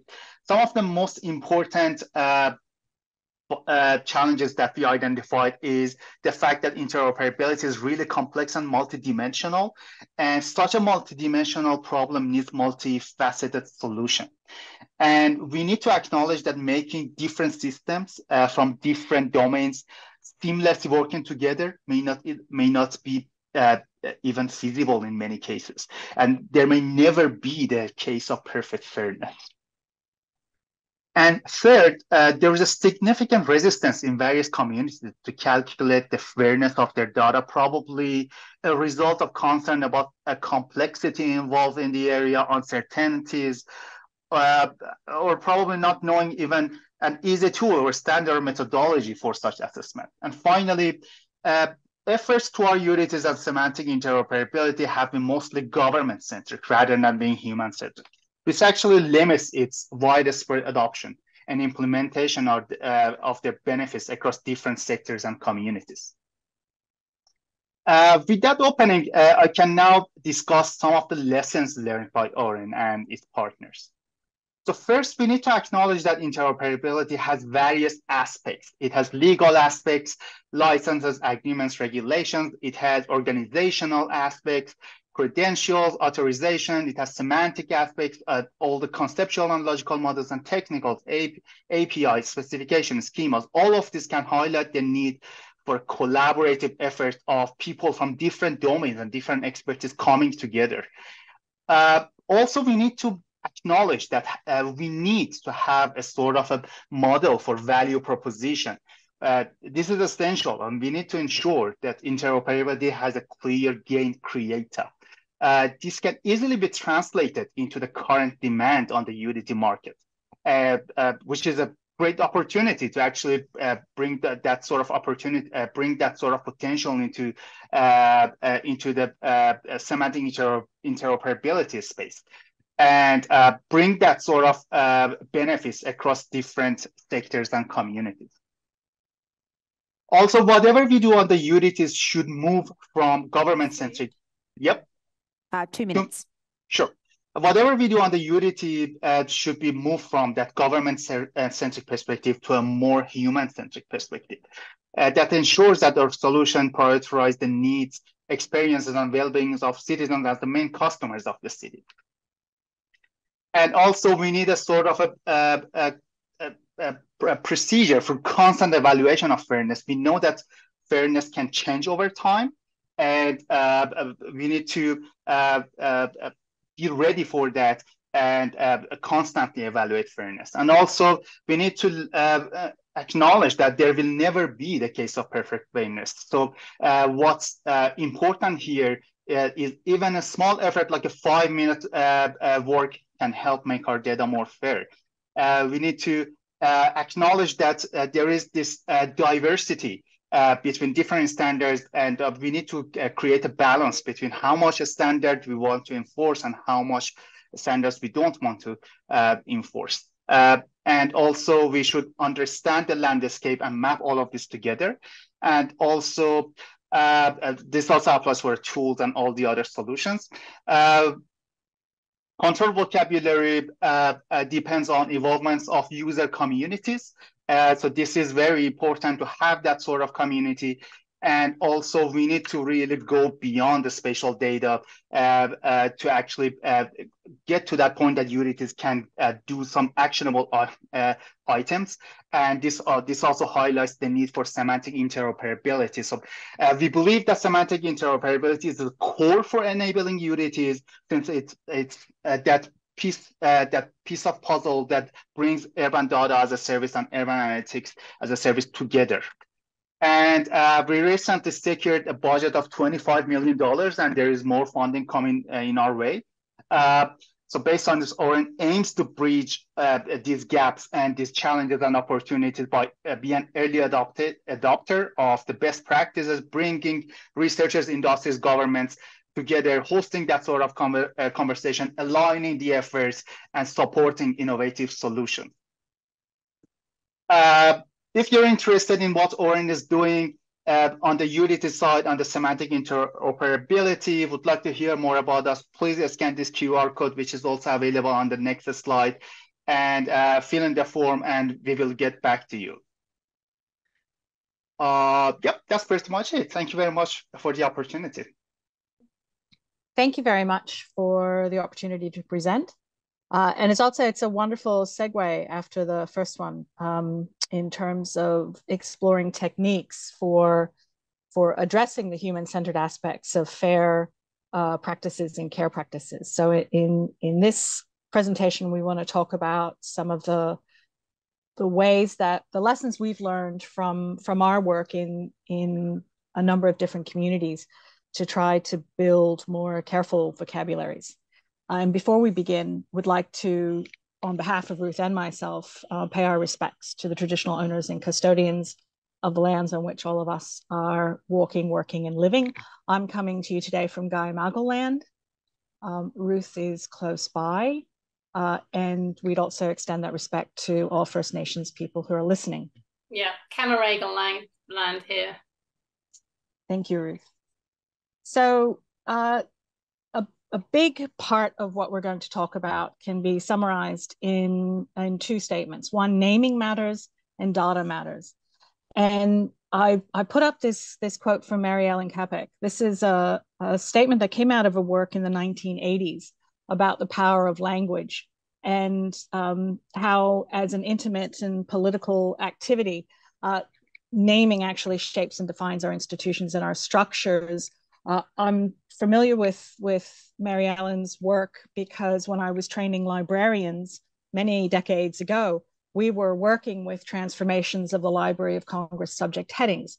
So these are not new phenomena, but they are acutely critical, I think I would argue, or we would argue right now, because of the increased use of data technologies and AI and big data contexts where there are risks involved in magnifying the limitations of language or inappropriate or biased approaches. So what we are talking about here builds on the care principles that come out of the Global Indigenous Data Alliance. And I'm very fortunate to be able to be collaborating with some people as part of the World Fair Project, looking specifically at global health and the different ways that Be Fair and Care messaging and training can inform the work of data professionals who are working in that domain. Ruth and I have been collaborating in connecting on fair and care principles in relation to the work we've been doing with the public service, looking at data collection and data analysis in government, local and state government contexts. And so really what we're doing is we're taking these care principles and we're seeing them as serving not just as guides for dealing with Indigenous data, but really serving as valuable guides for a more inclusive and participatory practice across all communities. And so that's what we want to talk to you about briefly today. And it's really about how do you put this into practice? How, if you seek to be fair and care, how do you create a culture of care?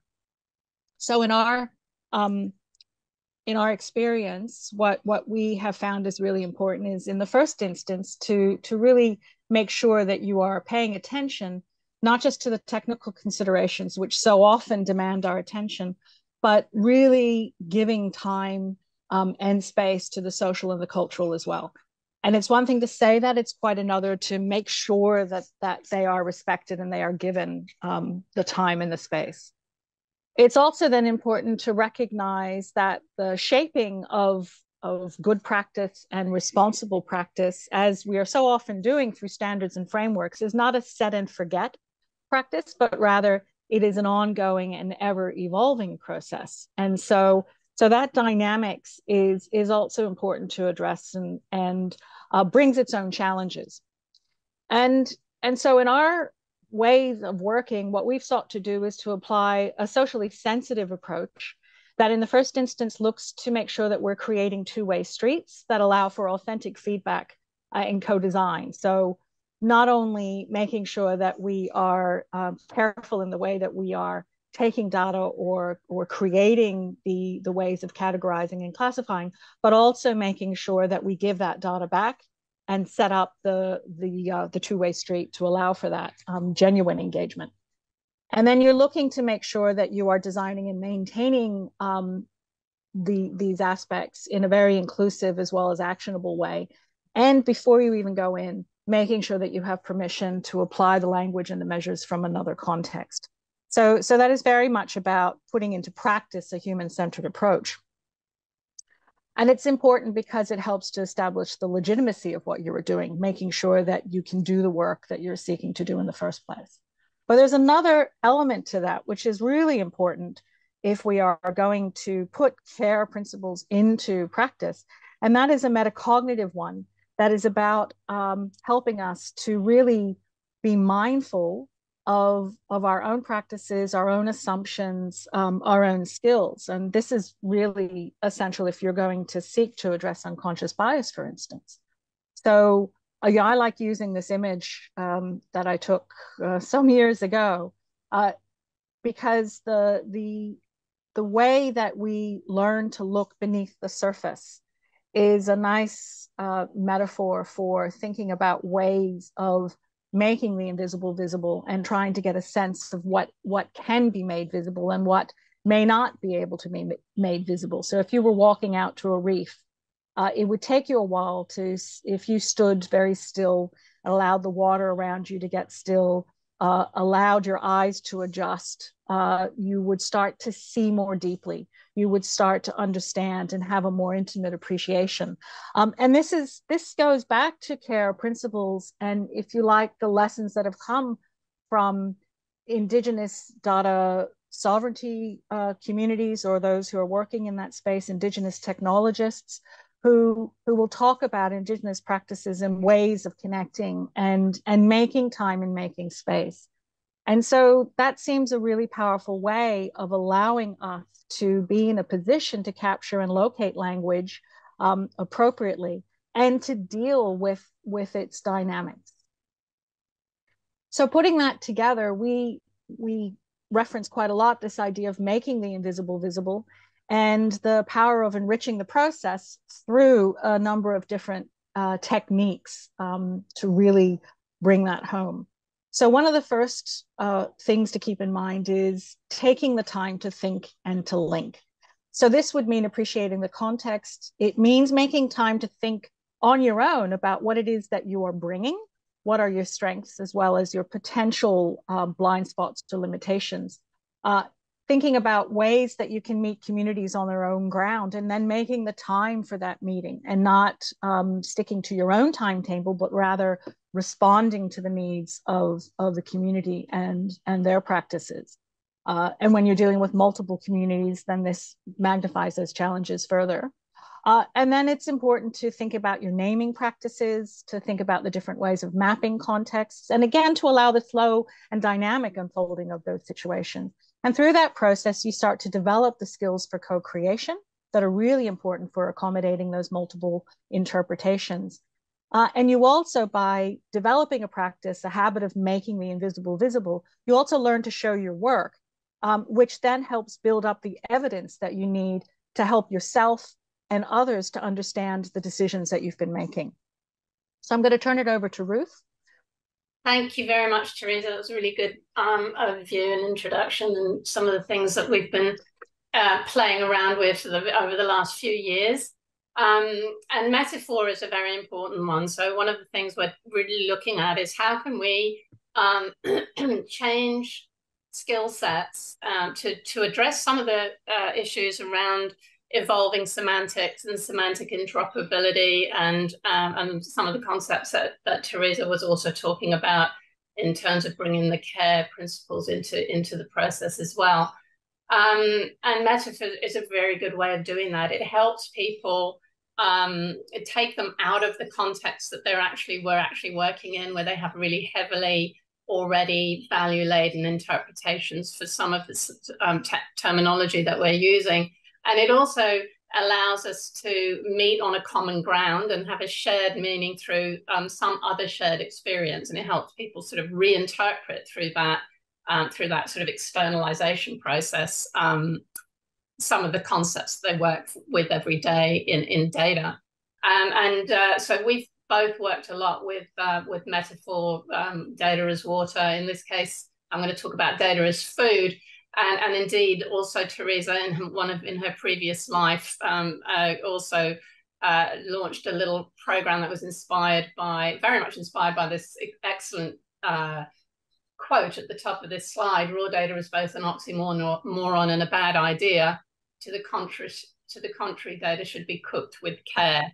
Meaning, well, it's fairly self-evident. And she introduced an exercise for her master's students at UTS using the MasterChef Mystery Box Challenge as a sort of method. Ruth, just 2 minutes. 2 minutes, okay, I'll move very quickly. So one of the things that we've been doing through looking at metaphor again is coming up with ideas for allowing people to think about what they're doing in their day-to-day work with data. And the import of that, and in order to try and really stretch their understanding and build their understanding of day-to-day activities with data and data governance and co-creation, and really try and understand how they sit within that and how they can improve their practices and think about them differently.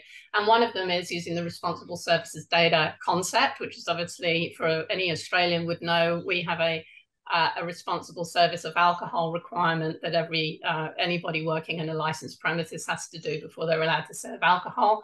And we're very much borrowing from that and feeling that needs to be done with data as well. And we've also been playing around with developing sort of experiential, sort of integrated learning experiences using that metaphor that people can actually sort of streamline into the work that they're doing, so that as they go through their usual practices, planning your meal, obviously doing your project management, and getting your plans in place, looking at your requirements and who your users are, taking you out of your, I know this space, I'm a data practitioner, into this other metaphor, so that you can really think in a more holistic and different way about what you're doing. And context is everything. So as you'll see in the last of these, who are you cooking for? Thinking about your data subjects, who is going to benefit and what. Really thinking about the words that you're using, the vocabulary that you're employing, and whether you're meeting, whether that same vocabulary is shared by that community. And again, you can take that same concept through, and we do here, to the semantics and meaning of data products and data outcomes, and how we can evaluate that, and whether we're on the same terms as the data subjects and the rest of the community that we're working with. So then the last part to that concept, and this is something we're still playing with and experimenting with, is the final piece of context, which is very important here, is obviously the person, the practitioner themselves. How are they interpreting some of these concepts? What are they contributing in the way of semantics and definitions?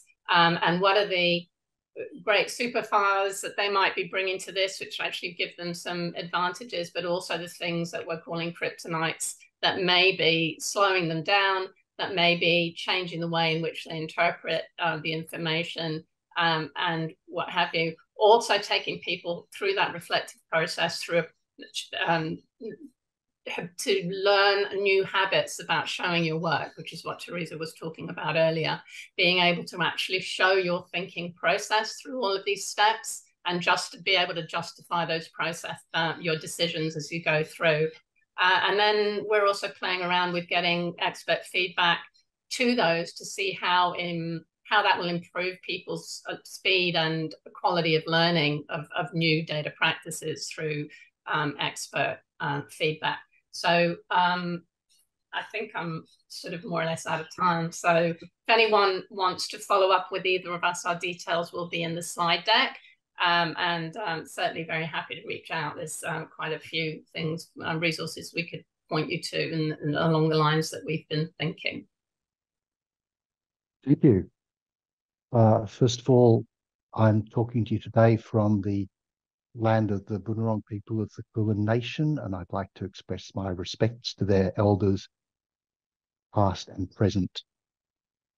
I'd also like to apologise in advance. I was hit yesterday by a rather nasty upper respiratory tract infection, and I hope I won't dissolve into fits of coughing at some time during my presentation. The Language Data Commons of Australia project has been developing a metadata vocabulary for our work.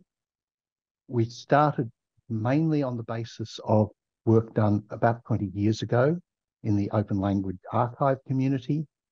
They, of course, from the name, it's fairly obvious, they're part of the broader Open Archive community. So the work they did started from a Dublin core base, although when you look at what we're doing, probably not so easy to pick that up. But there was also input from other kinds of projects, particularly back then, 20 years ago, particularly from a project called Electronic Metadata for Endangered Language Documentation. The people involved in that work came from a particular, what tended to come from particular subfields of linguistics, descriptive linguistics, language documentation, and they were thinking primarily about a vocabulary they needed to describe language other than English, languages spoken in small communities and so forth. And that means that there are some places where the vocabulary that they developed has some quite obvious holes in it. So, for example, they have terms to describe various kinds of linguistic genre, which includes things like formulaic language and ludic language. But when we were trying to describe some government documents, we realized there was no term there just to talk about documents or pieces of language which conveyed information, and we had to add that kind of term. So we've worked on that basis. We've started from what was there. We've added classes and properties as terms as we need them. Our first preference is to look for things at schema.org. If there's nothing suitable there, we'll look for other linkable sites, but some things inevitably are what we devise ourselves. The vocabulary that we're working with is available initially, at least in two formats. So there's a JSON LD version, which is the machine readable version, and there's documentation that's automatically generated from that. And I'll show you what they look like in a second. And both of those are available from a GitHub repo. So this is a little kind of JSON LD version, and that's the corresponding text version that's generated from that. But we have to ask ourselves the question, is this actually enough, these versions of what we're doing? If we can persuade people to use the vocabulary, there are obvious benefits there for data managers, for developers, people working on the more technical side, but we hope that it should also have benefits for our users. And the benefit that we should get for our users is to make the data fair or more fair. And if people understand how we're using the vocabulary, we think that we can improve that in two areas. First of all, we can help people find data efficiently. And secondly, we can help people to describe their data so that other people can find it more efficiently. But as I said, this is work that's going back over 20 years. uptake of vocabularies for describing language data has been pretty poor. I'm a linguist by background. I'm as guilty as the next person probably in this regard. But the history of these kinds of endeavours in our discipline has been fairly dispiriting. There's been a range of different schemes that have been proposed at different times. So there's the OLAC scheme we've been working with. There was another schema called the General Ontology for Language Description. There was the IELTS Metadata Initiative, which kind of morphed into the Component Metadata Initiative. And none of these has been extensively adopted. I'll give you a specific example of a situation where there were very obvious advantages for adopting a particular vocabulary and still didn't really happen. I can mention something called the Leipzig glossing rules, which is a proposal from the Max Planck Institute in Leipzig about how linguists should provide glosses for grammatical categories when they were presenting data. So this is things like number and tense. The Leipzig people proposed around 200 items that could be included in the list. And in the end, general usage is restricted to a very small subset. People are happy to use the number 1 for first person, the number 2 for second person, the abbreviation SD for singular, PL for plural. But beyond that, it falls away very quickly because people say, well, my past tense is not exactly the same as your past tense, and therefore we don't want to use the same label. As I said, there were obvious advantages in adopting this kind of proposal. Apart from anything else, it would have meant that people basically did not have to prepare abbreviation lists for their publications, which I think is a very significant benefit, but it still didn't get picked up. So we have decided that we should try and find some other way to improve uptake of what we're doing. And the way we're trying to do that is to provide additional resources. We use terms from our vocabulary for displaying records in our data portal. So the first problem I mentioned is very relevant. Are the people who are looking at those records understanding how those terms are being used? And we also provide advice to people on how they should be going about collecting language data. And then the second problem was relevant because obviously we recommend people should use our vocabulary so that other people are going to be able to find and access that data and use it. So we also have to ask ourselves, do the people who are collecting data understand the terms we're using and how to apply them? In order to try and meet these needs, then we're, as I said, creating another resource. We're documenting our vocabulary in much greater detail than the automatically generated documentation. And we're doing this using Hitbook. The reason that we chose that medium is firstly that it gives you a low cost in terms of our effort. It gives us a presentation style and a layout that is accessible, familiar for at least most of our users. It looks like a book. As I said, relatively low cost for us. The editing interface and the procedures are straightforward. We don't have to start from scratch. There's a lot of stuff there for free, and you end up with a nice product. And also, as much as one can make predictions about these things, this delivery platform seems like it's reasonably stable. We can hope that it'll be there for quite a while without us having to put a lot of maintenance effort into it. But if there were any problems, it's easy to export what we have there into PDFs or Markdown, and then we could reuse it in another context. Now, I'll show you a couple of examples of the kind of additional content that we're providing here. 3 different kinds specifically. One is explanation, one is usage examples, and one how we refer to things in the literature.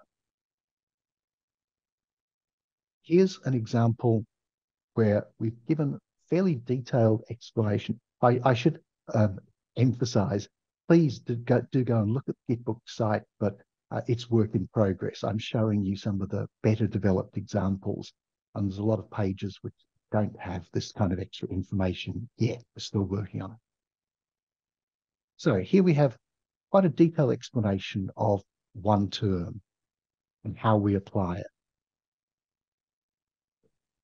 The OLAC on which it was based, their comment says that it's an annotation is structured linguistic information aligned to some extent of another linguistic record. We've given a slightly more general definition as the base. Resource includes material which adds information to some other linguistic record, which is very general. And then we explain this in a little bit more detail. We talk about what OLAC might have meant by alignment. We talk about some of the tools that people use to produce alignment, some of the kinds of formats that result from that, different kinds of annotation, different kinds of annotation documents that result. And we give a little bit more discussion, even one particularly salient example for a lot of linguists, which is transcription. What's the relationship between a recording or a video of people interacting and some kind of extra information provided as an annotation? And we're suggesting that the transcription, just trying to record the words or the whatever aspect you want of the interaction, trying to record that, is already an annotation.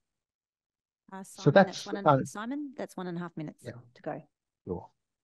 So that's the kind of level of explanation we'd like to provide. Here's an example where we go into some detail about usage. So we make a distinction between subject language and in language, and this is between the language, which is the actual medium that a resource is using to communicate with people, and subject language is what's being talked about, which can be different. And here we give an example of how this would apply in the case of a work about Italian language as used in Australia, but which was written in English. So its in-language value is English, but its subject language value is Italian. And then we also, as I said, aim to give people references to additional literature. You may not be familiar with the concept of whistled language, but this does exist in various places around the world. This is a place where we haven't yet had the chance to add in explanation or usage notes, but we do at least have a reference where you can go and find out more about this slightly strange phenomena. So those are the kinds of information we're trying to give people to make our metadata vocabulary more accessible and encourage them to use it. So we want to maximize the benefit we get from this vocabulary. And as I've just said, to achieve that, we hope to make it as accessible as possible to the people who are going to use our products and our services. And to make this possible, to make vocabulary accessible, we're developing this rich of documentation with explanations, examples, and references to literature. And Gitbook seems like a good way to do this because it's so easy to edit and create content, and because for a low cost, we're getting pretty good production values, and as I said earlier, a format which is familiar and therefore accessible to our users who are not necessarily the kind of people who jump on GitHub on a daily basis to look for information. Thank you. Thank you very much, the organizers of the conference, that is the Australian Research Data Commons. Thank you for welcoming me to this vocabulary symposium. I am going to speak just in brief, or from a socio-economic point of view, the essence of indigenous data custodianship and governance, looking at frozen pathways and unknown civilizations, how indigenous data is significant. So we are defining, in our discussion, we are defining indigenous data, what it is. This is critical information that we have in any nation, in any given community, within even a family. You can trace it, this critical indigenous data. It is information that you get which is critical for the existence of that society. And it is the one on which processes are managed.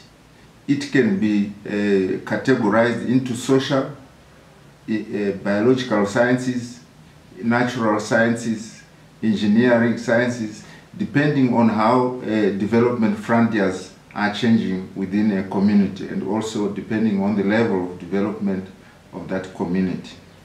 The indigenous data governance speaks of the way this data is managed and how all these other groups in the circles that I have indicated, social, biological, engineering, sciences, how are they contributing? So you have correspondingly those categories.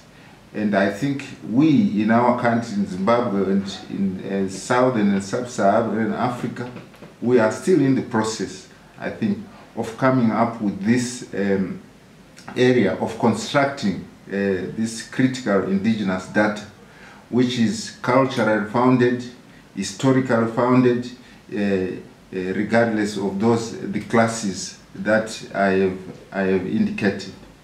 The other issue that we may want to understand here is why custodianship or governance of data. It is very critical for identity of an individual community, for identity of a nation, of a country, and for defining the levels of scientific progress that a country is registering.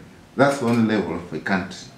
But again, to the extent a country or a community is part of the global community, it is also critical, that governance of data, indigenous data, it is also very critical for exchanging value with other communities across the world. In other words, it's critical for bridging the gaps that may be existing within the social, economic cycle, biological cycle. Now we have space technology and we have nuclear technologies also, and we have the challenges of climate change, as we all know, that need the sharing of this knowledge. So indigenous knowledge sometimes, if it is not well developed, it gets a kind of a compensatory, I think, dimension from the international dimension we are talking about, that it needs not only be national, but have an international dimension where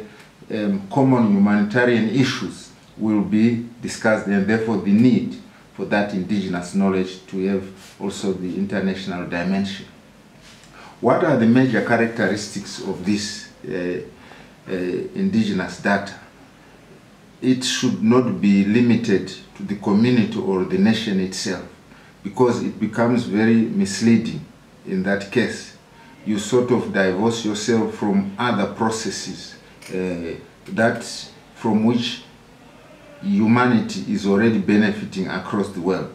There are aspects of indigenous data, the characteristics that are quite critical for it to remain relevant to the community. The first being limitation. It must not be subject to limitation. In other words, limited to only a small group of people, or limited only to the nation. But it must be one that is, if inward looking, but it must also have an outward orientation, so that the community, the nation, is part of the global community. The other issue that is very critical is there must be balance between what is closed and what is open data within a community or within a nation. For how long that data, which is specific to a community or a nation, for how long it will be closed? For when will it be open? Right. Under what circumstances? Right. All those dimensions, they are needed. But you also, like I said, want to identify yourself within a progressive world that is moving on. So the dimension to share is always very critical. What is the other issue that we have discussed in our paper, in our submission to the Australian Research Data Commons? One of the critical aspects or characteristics of indigenous knowledge, indigenous data. It must not have the limitation aspect. It should be open-ended. But also very critical is to know which data and from which sector, from which area is to be shared, which is not to be shared. There must be time frame also on how long it should not be shared and how long can it be open and it be open now to the public. The other issue that is quite critical for indigenous data is its commercialization. We have seen nations actually during the time of COVID exchanging this data, these drugs that are made. It's part of the dialogue that is going on indigenous data.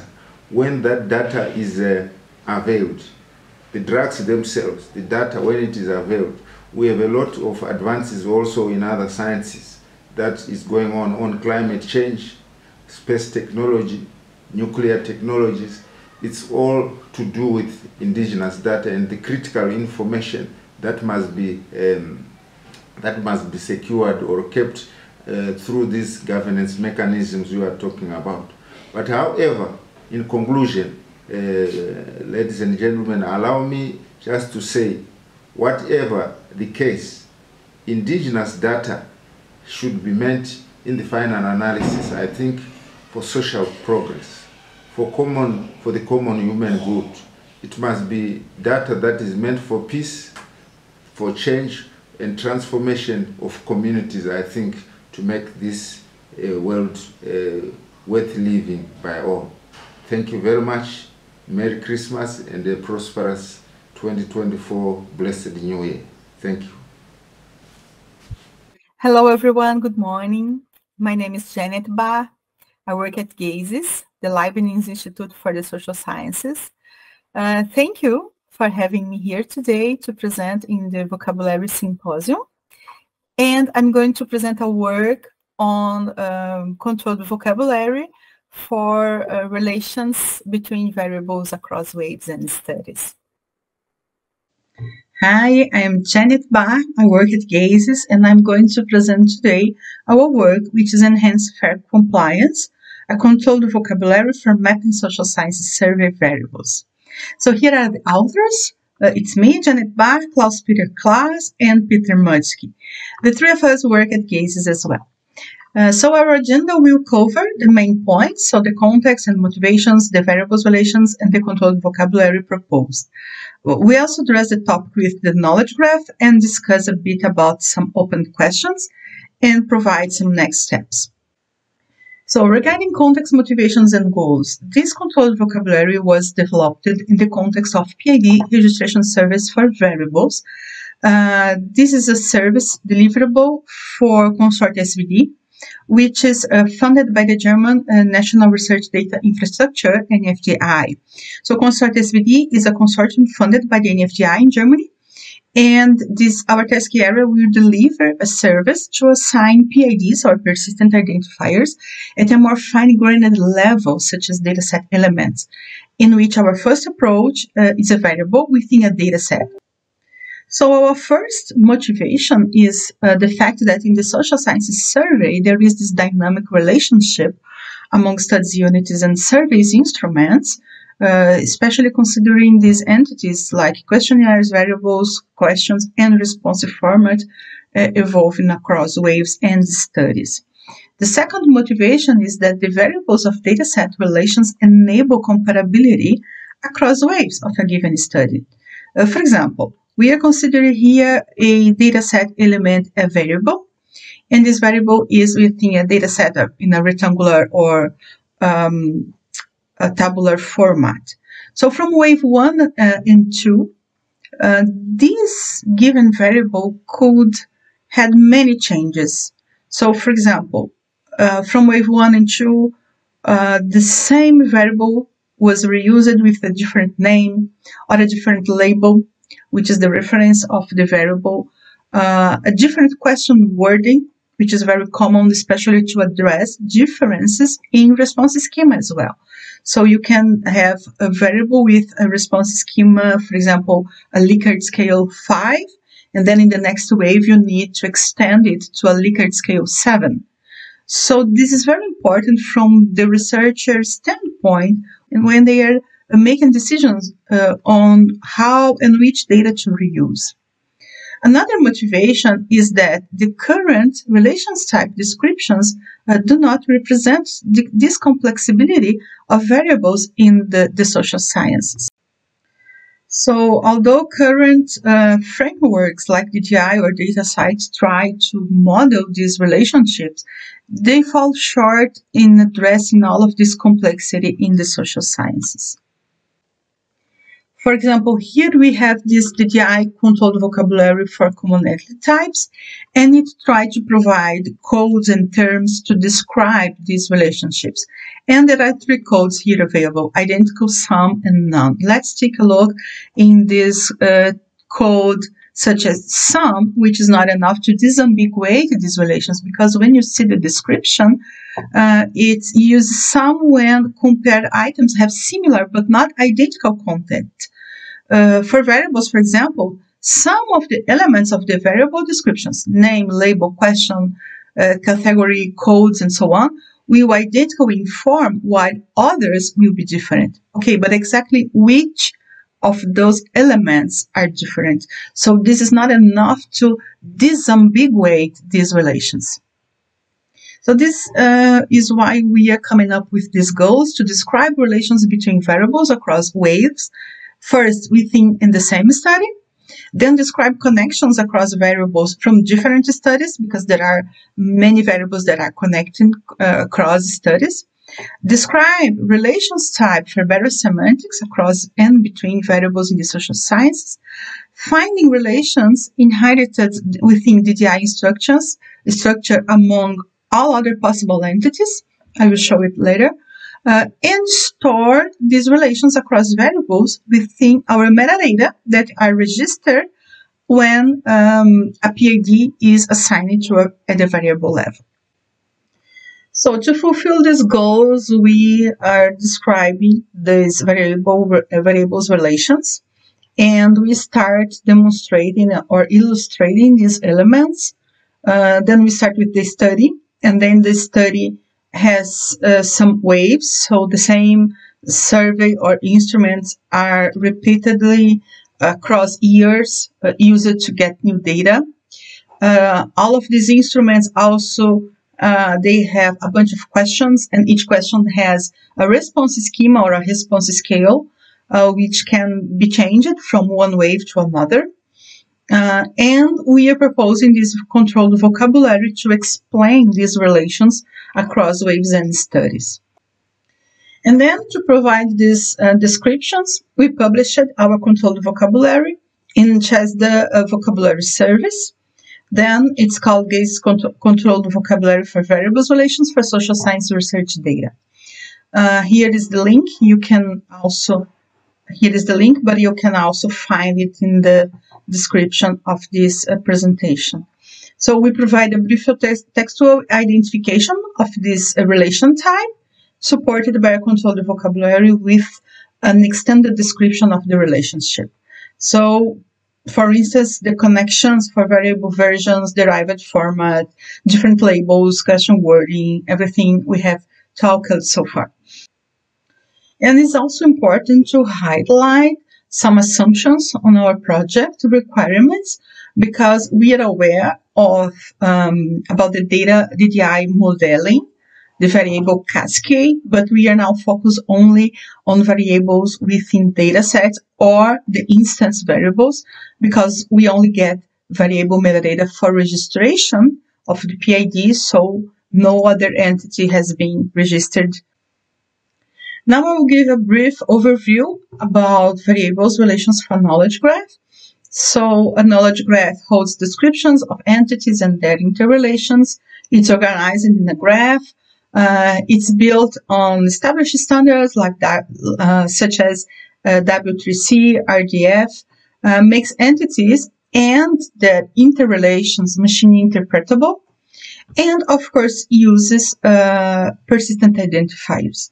So since these variables, they have now persistent identifiers, then it's feasible to use them in order to build a knowledge graph for the social sciences. In terms of visual representations of these knowledge graphs, we have here the first example, which is the variable name. So we have seen this example before, but now in terms of a knowledge graph, we have the study program, and then we have here the waves 1 and 2, and each wave has a different data set, and each variable resides in this data set. And here, the predicate or the relation between these two variables, it's a different name. And then we can express this difference here. So the variable 1 or the first variable used to be, the variable name used to be age. And now the second variable, which is being registered, has an updated in this element or in this attribute. The second example is the question wording, which is also very common.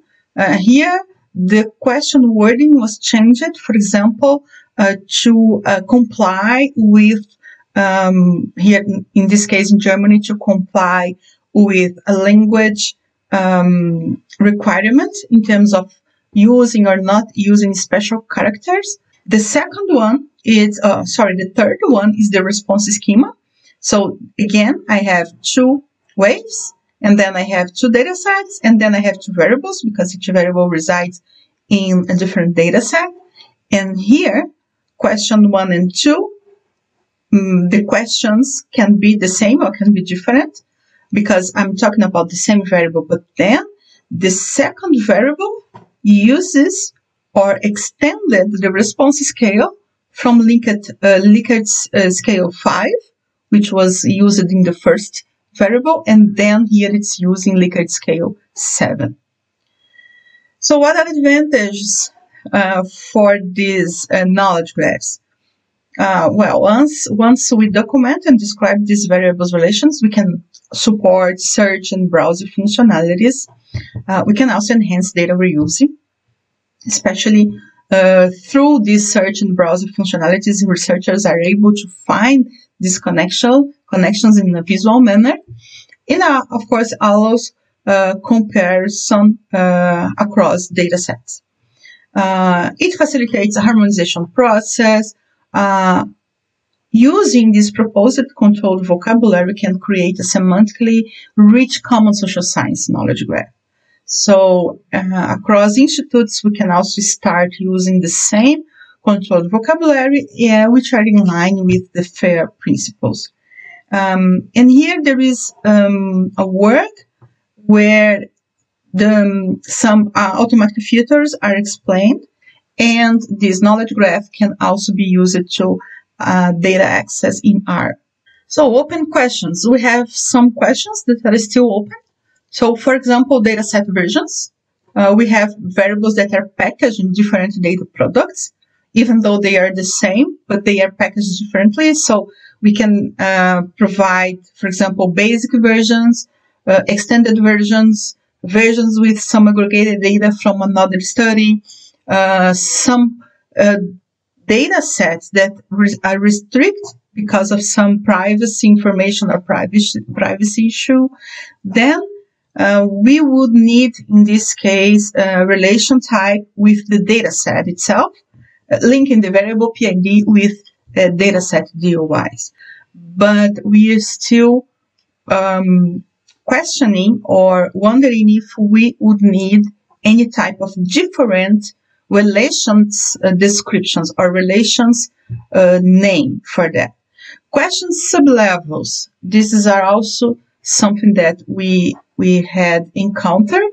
So, for example, the question sublevels means that the question itself has many parts or many levels. We have the question stem, it's a pretest, a statement that came before the question itself, the question text itself, some questions prompts, it's called For example, any information regarding the instructions on how to answer. So consider which level do you agree with this statement? And do we need to break down the relations for the question sublevels as well? A survey mode is also an open question. So depending on the mode, paper-based, online-based, interview, face-to-face, it can also require some modifications in the variables. For example, question wording in a paper format is written, go to question 10. But then if you use the same survey in an online mode, this instruction is not necessary anymore because the software or the survey, the online survey will jump automatically for the next necessary question. So to summarize what we have talked, we presented the motivation behind the relations between variables. We published our first version on CHESDA Controlled Vocabulary Managed tool. We provided some examples based on Gaze's dataset. Our next steps is continuing the discussion. Please join me if you would like to collaborate, if you would like to provide some feedback. We are eager to hear them.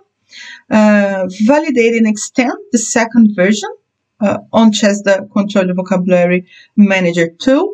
Extend the controlled vocabulary. We want to describe links across different, not just different waves, but also different studies and other entities.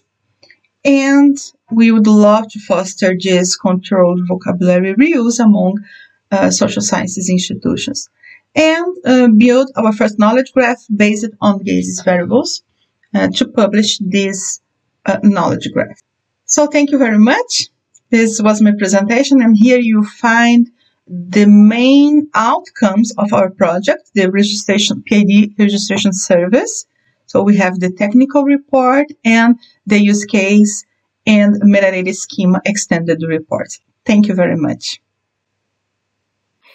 So this was my presentation. Thank you very much for your attention. I'm looking forward to your questions. And please do not hesitate and contact me if you have any doubt or any feedback or any questions. Thank you very much.